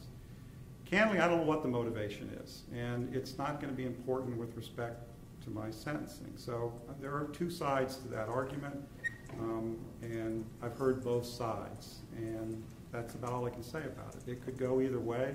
It could be it was done to manipulate the court with respect to sentencing because it's more difficult, judges being human beings, to sentence a mother than a non-mother. That's true. It also could be that she had a true and earnest desire to be a mother, and it is a wonderful thing. So, I mean, I can't tell which of those two things is true. I can't read minds. I can't read intent and motivation. So, frankly, the child is not going to play a factor in this. It's not something that I need to or want to consider. All right, I appreciate that. And I will say that the child has never been in the courtroom, and Dalia would not allow her child to be brought here for this hearing. It was her decision. She didn't want the cameras or anyone to bother or... That's fine. The only thing I'm saying, Mr. Roosevelt, there are two sides to a reasonable argument here, okay? Yes. So both sides can be argued. Candidly, neither side is going to be considered by the court because I don't know what motivated it. It could be purest of motives. It could be to manipulate me. I don't know. But it doesn't matter, frankly. Okay, and the last 2 points I'll make, unrelated, and I didn't bring this up when I was distinguishing the case law argued by Ms. Lurie, is that in one of the cases, in the first trial, he was sentenced to, I believe, 20 or 30 years. It's in my pile back there, for murder, and I believe he was as an accomplice. And then it came back in the second trial that he was the one who actually slit the person's throat. I believe those are the facts that were not known to the judge, and he got 50 years. So it was aggravating facts that came forward. And secondly, I'd say in terms of house arrest, I think there are situations where Your Honor can consider it as confinement based on how restrictive her house arrest was, but irregardless of that, if you can't give her credit for that, I believe you certainly can consider that in imposing a sentence. But I have nothing else, Judge. Thank you very much for your time. Okay. I did say state gets the last word. Anything further, Mr. Williams? Okay. My turn. My sentence is obviously going to be debated, discussed, critiqued, maybe criticized, I don't know. And so I am going to take a little time, a brief period of time, to explain my reasoning and to explain my sentence. And I'm going to try to put aside as best any human can, all of the extrinsic factors that have floated around this case, the collateral matters, which have had made the case more difficult, frankly, from a lot of different perspectives. I'm going to try to set aside that noise, so to speak, to be objective and to reach a sentence that I think is appropriate. Probably not surprisingly, I don't totally agree with either one of you. And I'll tell you how I disagree and where I do agree. With respect to the state's position on a sentence that exceeds the prior sentence of 20 years, in other words, a request for a maximum sentence going up to 30 years. I believe the state has correctly pointed out that there are exceptions to the presumption of vindictiveness. Generally speaking, under North Carolina versus Pierce, I think the Supreme Court case is that if the sentencing judge exceeds a prior sentence after appeal, there is a presumption of vindictiveness. That presumption can be overcome, but it requires evidence demonstrating that the defendant did something between the first sentencing and the second sentencing. The state has correctly pointed out that there is an exception to that where the judge that's sentencing the second time is not the same judge that sentenced the first time, which obviously is the case here. Judge Colbath sentenced the first time, I'm sentencing this time. So there is an exception in my understanding based on the case law that the state gave to me that under those circumstances, if the sentence exceeds the prior sentence, there is no presumption of vindictiveness, but the defense still has the opportunity to demonstrate actual vindictiveness. I acknowledge that as a legal principle, and so I acknowledge that there probably is authority for me exceeding the 20-year sentence previously handed down by Judge Colbath. But from my perspective, I believe that that would punish Ms. Dippolito for taking an appeal. And so from my own personal perspective, that could be viewed as vindictive. So while I have the legal right to do that, perhaps under the case law that the state has given to me, I believe that the maximum sentence in this case should not exceed the sentence that was imposed by Judge Colbath. So that's how I disagree with the state. With respect to the defense, I have to make a couple of comments concerning downward departures and also the guideline score sheet in this case. So I'll comment on those two things because from that perspective, I disagree with the defense. First, let me address the downward departure issue. Both sides know it's a two-step test. Number one, the court must determine whether the defense has provided sufficient evidence to support a downward departure. That's step one. Step two is, regardless of whether or not the defense has in fact met that burden, should the court depart. So it's a two-step process. As I understand it, the defense has raised essentially three different grounds, interrelated somewhat, but three different grounds for downward departure. So let me briefly address those. With respect to the first grounds for downward departure, that the need for restitution outweighs the need for punishment. I do not believe that ground for downward departure has been satisfied in this case, or perhaps is even relevant in this case. As pointed out by Ms. Laurie, this is not a grand theft. If this were a theft case, then perhaps restitution would be primary on everyone's mind. This is a solicitation to commit first-degree murder. So I do not believe that restitution really is a driving issue in this case, even to the extent that Mr. Dippolito would want restitution. I don't think that need or that desire, sitting where I'm sitting, would outweigh the need for punishment. So I do not believe that basis for a downward departure exists. With respect to the second statutory grounds for downward departure, my understanding is this wasn't raised specifically in your motion, Mr. Rosenfeld, but I understand that it's the isolated incident, unsophisticated, for which the defendant has shown remorse, which is a statutory basis to depart. Candidly, I do not believe the evidence supports that ground for downward departure either. I think, candidly, the first element may have been satisfied, isolated incident.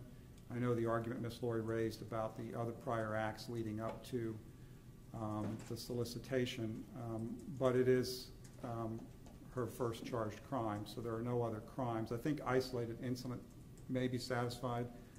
I do not believe that it's been proven that it was unsophisticated, given the evidence and facts in this case. Also, I do not believe that there's been sufficient evidence of remorse. I understand the argument. Well, first of all, I understand the handicap if you're not going to allocute because of appeal, so that is a bit of a handicap in raising that issue.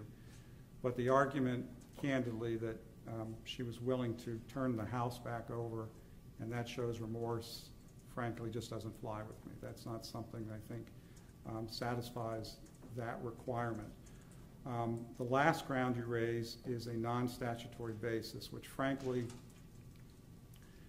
if you look at the case law, is pretty wide open with respect to non-statutory grounds. You can argue just about anything under that catch-all, and it may be a grounds for departure.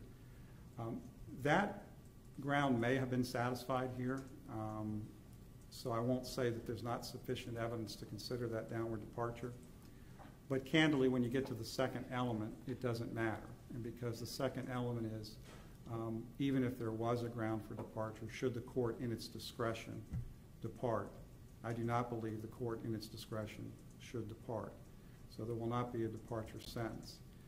Commenting briefly on the score sheet, obviously this is a debate that I have with state attorneys and defense attorneys every day of the week about what that means. Is it a recommended sentence? Is it simply the floor? Mr. Rosenfeld, you thought there might be sometime a case deciding that issue. There never will be, because that's simply an argument with respect to how a court should perceive it. The law is clear that absent of grounds for departure, you can't go below it, but the law is also clear that you can go all the way up to the statutory max above it. So that issue is not an issue that's ever going to be decided by an appellate court. It's an argument that attorneys will have in front of judges continuously, and it's been made in front of me continuously.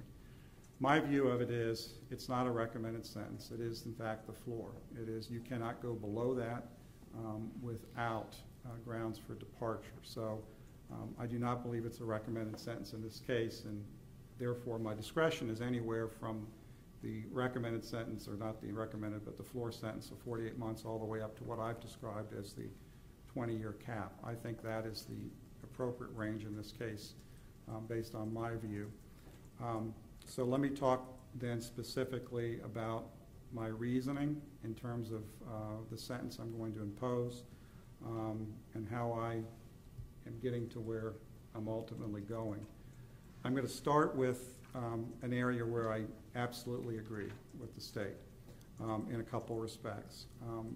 Number one, the goal of sentencing is punishment. It's not rehabilitation, and the legislature is clear on that. The goal is punishment. So in this case, the issue is what is the appropriate punishment for Ms. Dippolito, who's been convicted by a jury of solicitation to commit first-degree murder. That is the issue before me. What is the appropriate punishment? I also agree with the state that the circumstances and the evidence in this case as a starting point, and let me emphasize as a starting point, because the way I'm approaching this is I'm looking at the aggravating factors, and then I'm going to consider whatever mitigating factors there may be.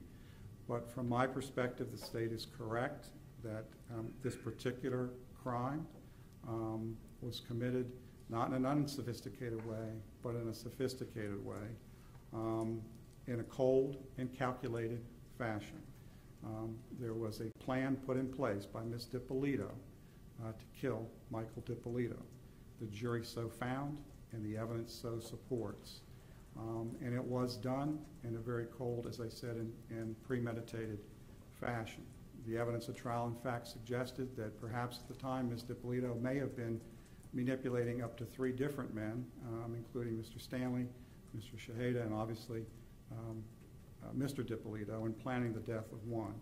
So in terms of aggravating factors, the evidence in this case, and the manner in which this crime was committed, I believe, based solely on that, the maximum sentence of 20 years should be imposed if I didn't consider any mitigating factors. So as a beginning point, I think the state is correct that the maximum sentence, and of course I'm defining the maximum sentence as 20 years as opposed to 30 based on the comments I've already made. So as a starting point, I believe the state is correct that the maximum sentence is appropriate in this case, absent any mitigating circumstances.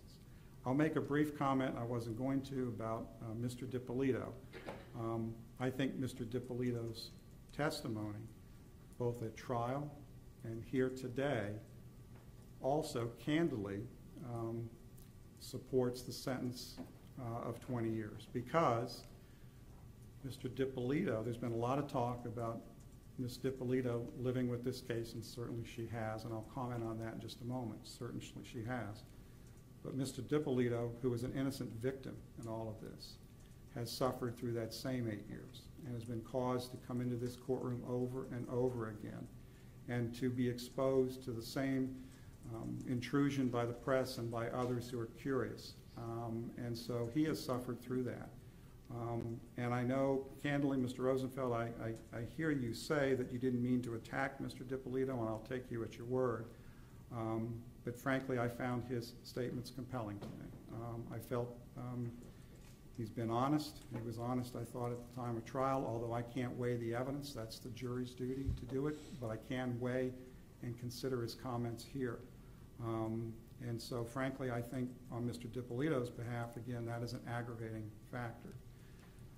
So as a starting point, I think the maximum sentence as defined by the prior sentence by Judge Colbath is the correct sentence. However, and frankly, it would probably be easier if I just stopped there and sentenced, as was sentenced before, at 20 years. But I don't believe that's appropriate either.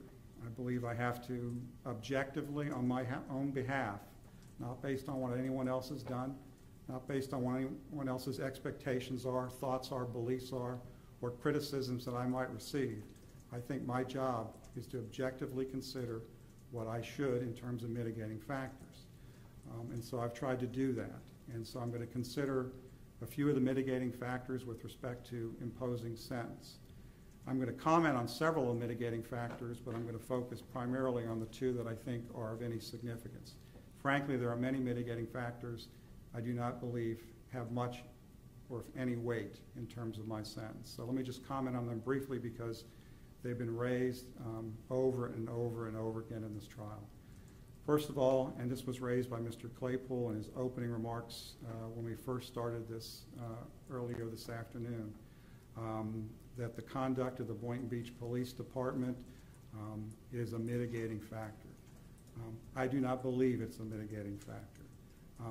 You are correct, Mr. Rosenfeld, when you point out that I did have a few critical remarks to be made about the Boynton Beach Police Department. I also said the remarks by defense in that same order were overblown. I do not believe that law enforcement should be about theater. I stand by that comment. And there are a few things that could have been done better in that investigation.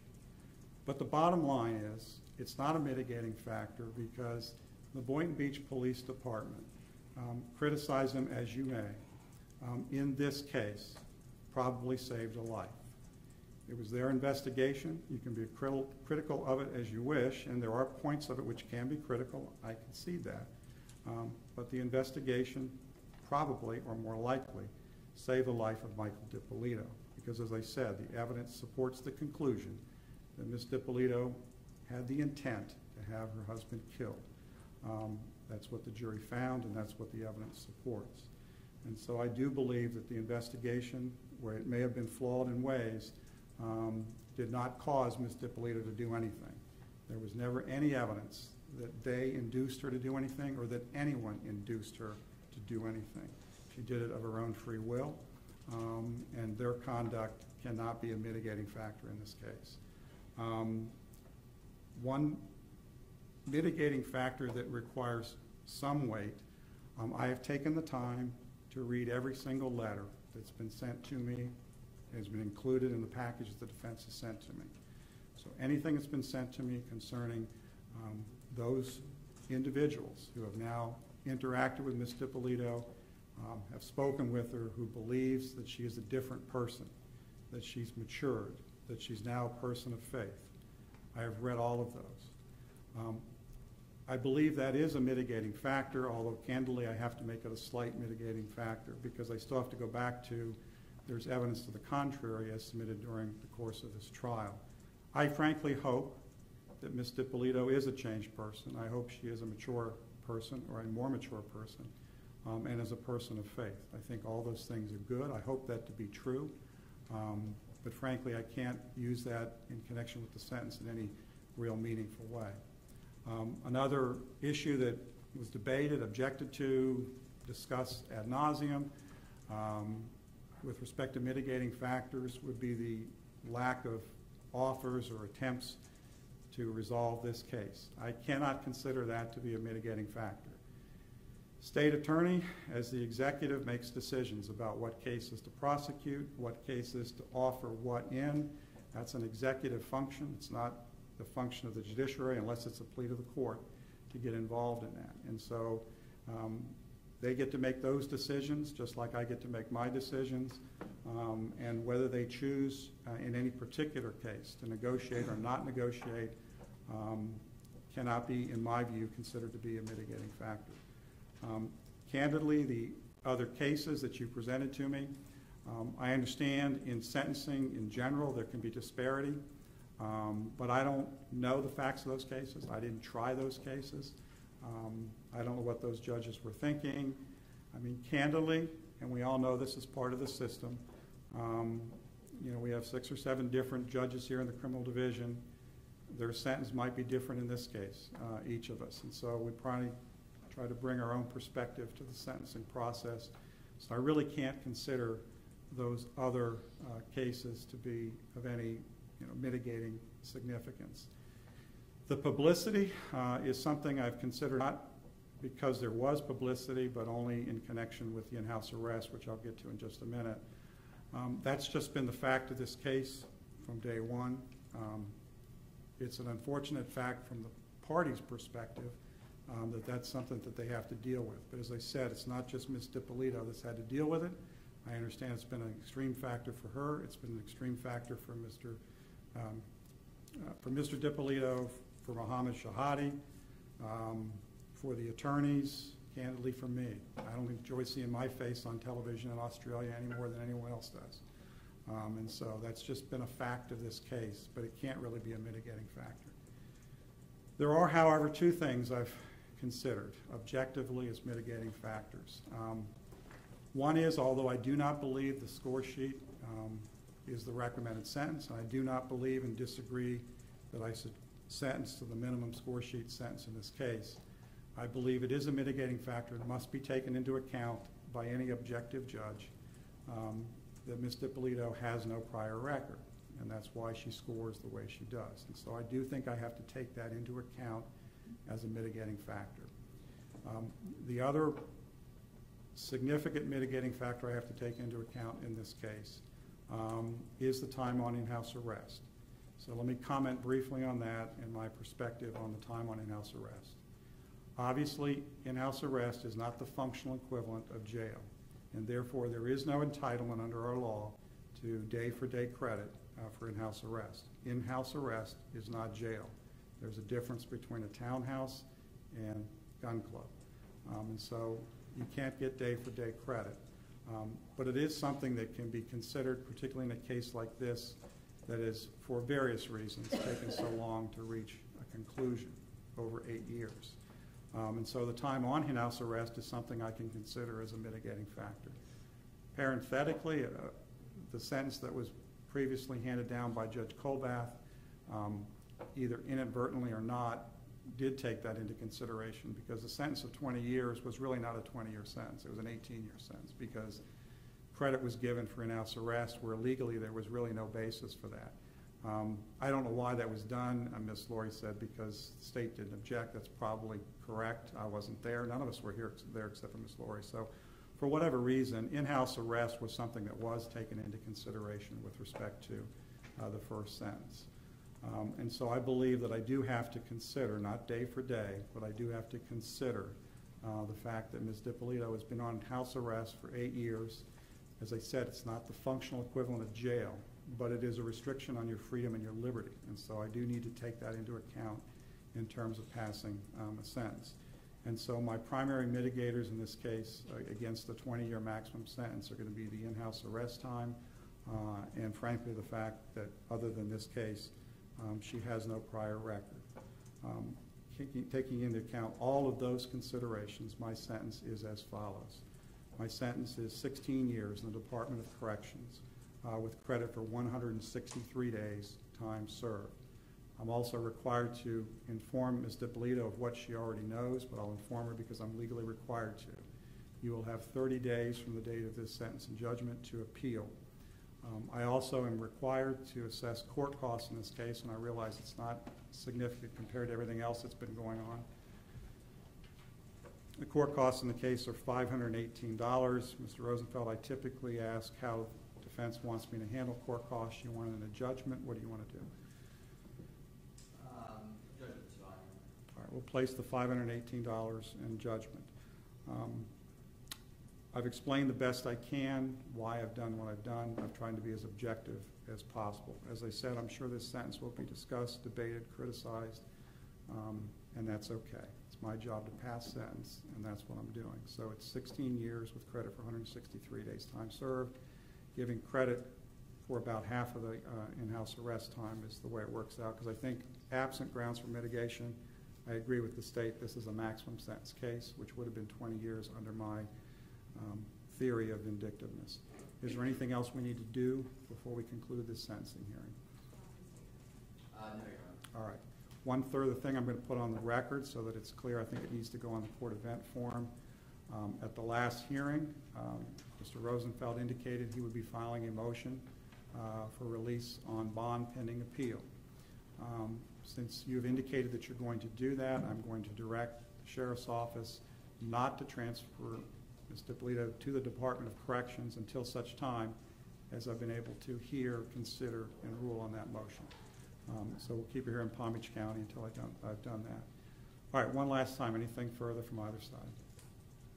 All right. I just request, and I know it's not your general practice, or most of the general practice, to give a court date for a motion, for any motion before they're filed. But if I can schedule with judicial assistance on Monday, I leave the country on August 10th, and obviously I'd like to be here for that. So if you give us maybe, well, hold on, back up for Mr. Here's what we're going to do. You need to file your motion, all right?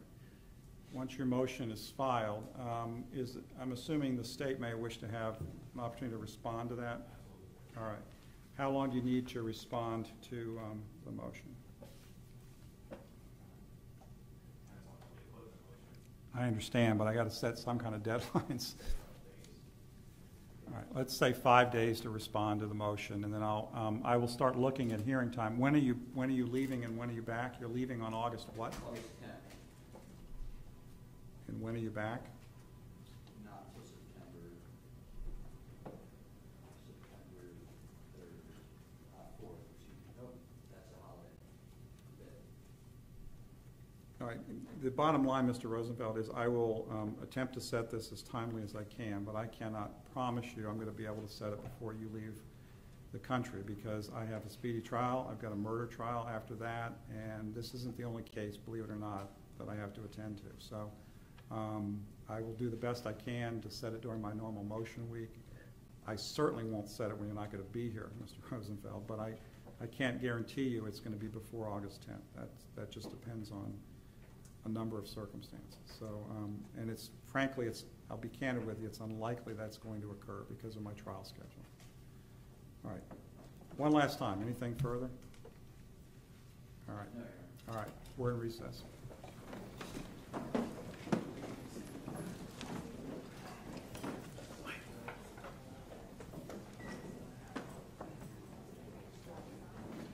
This is not related to Dippolito.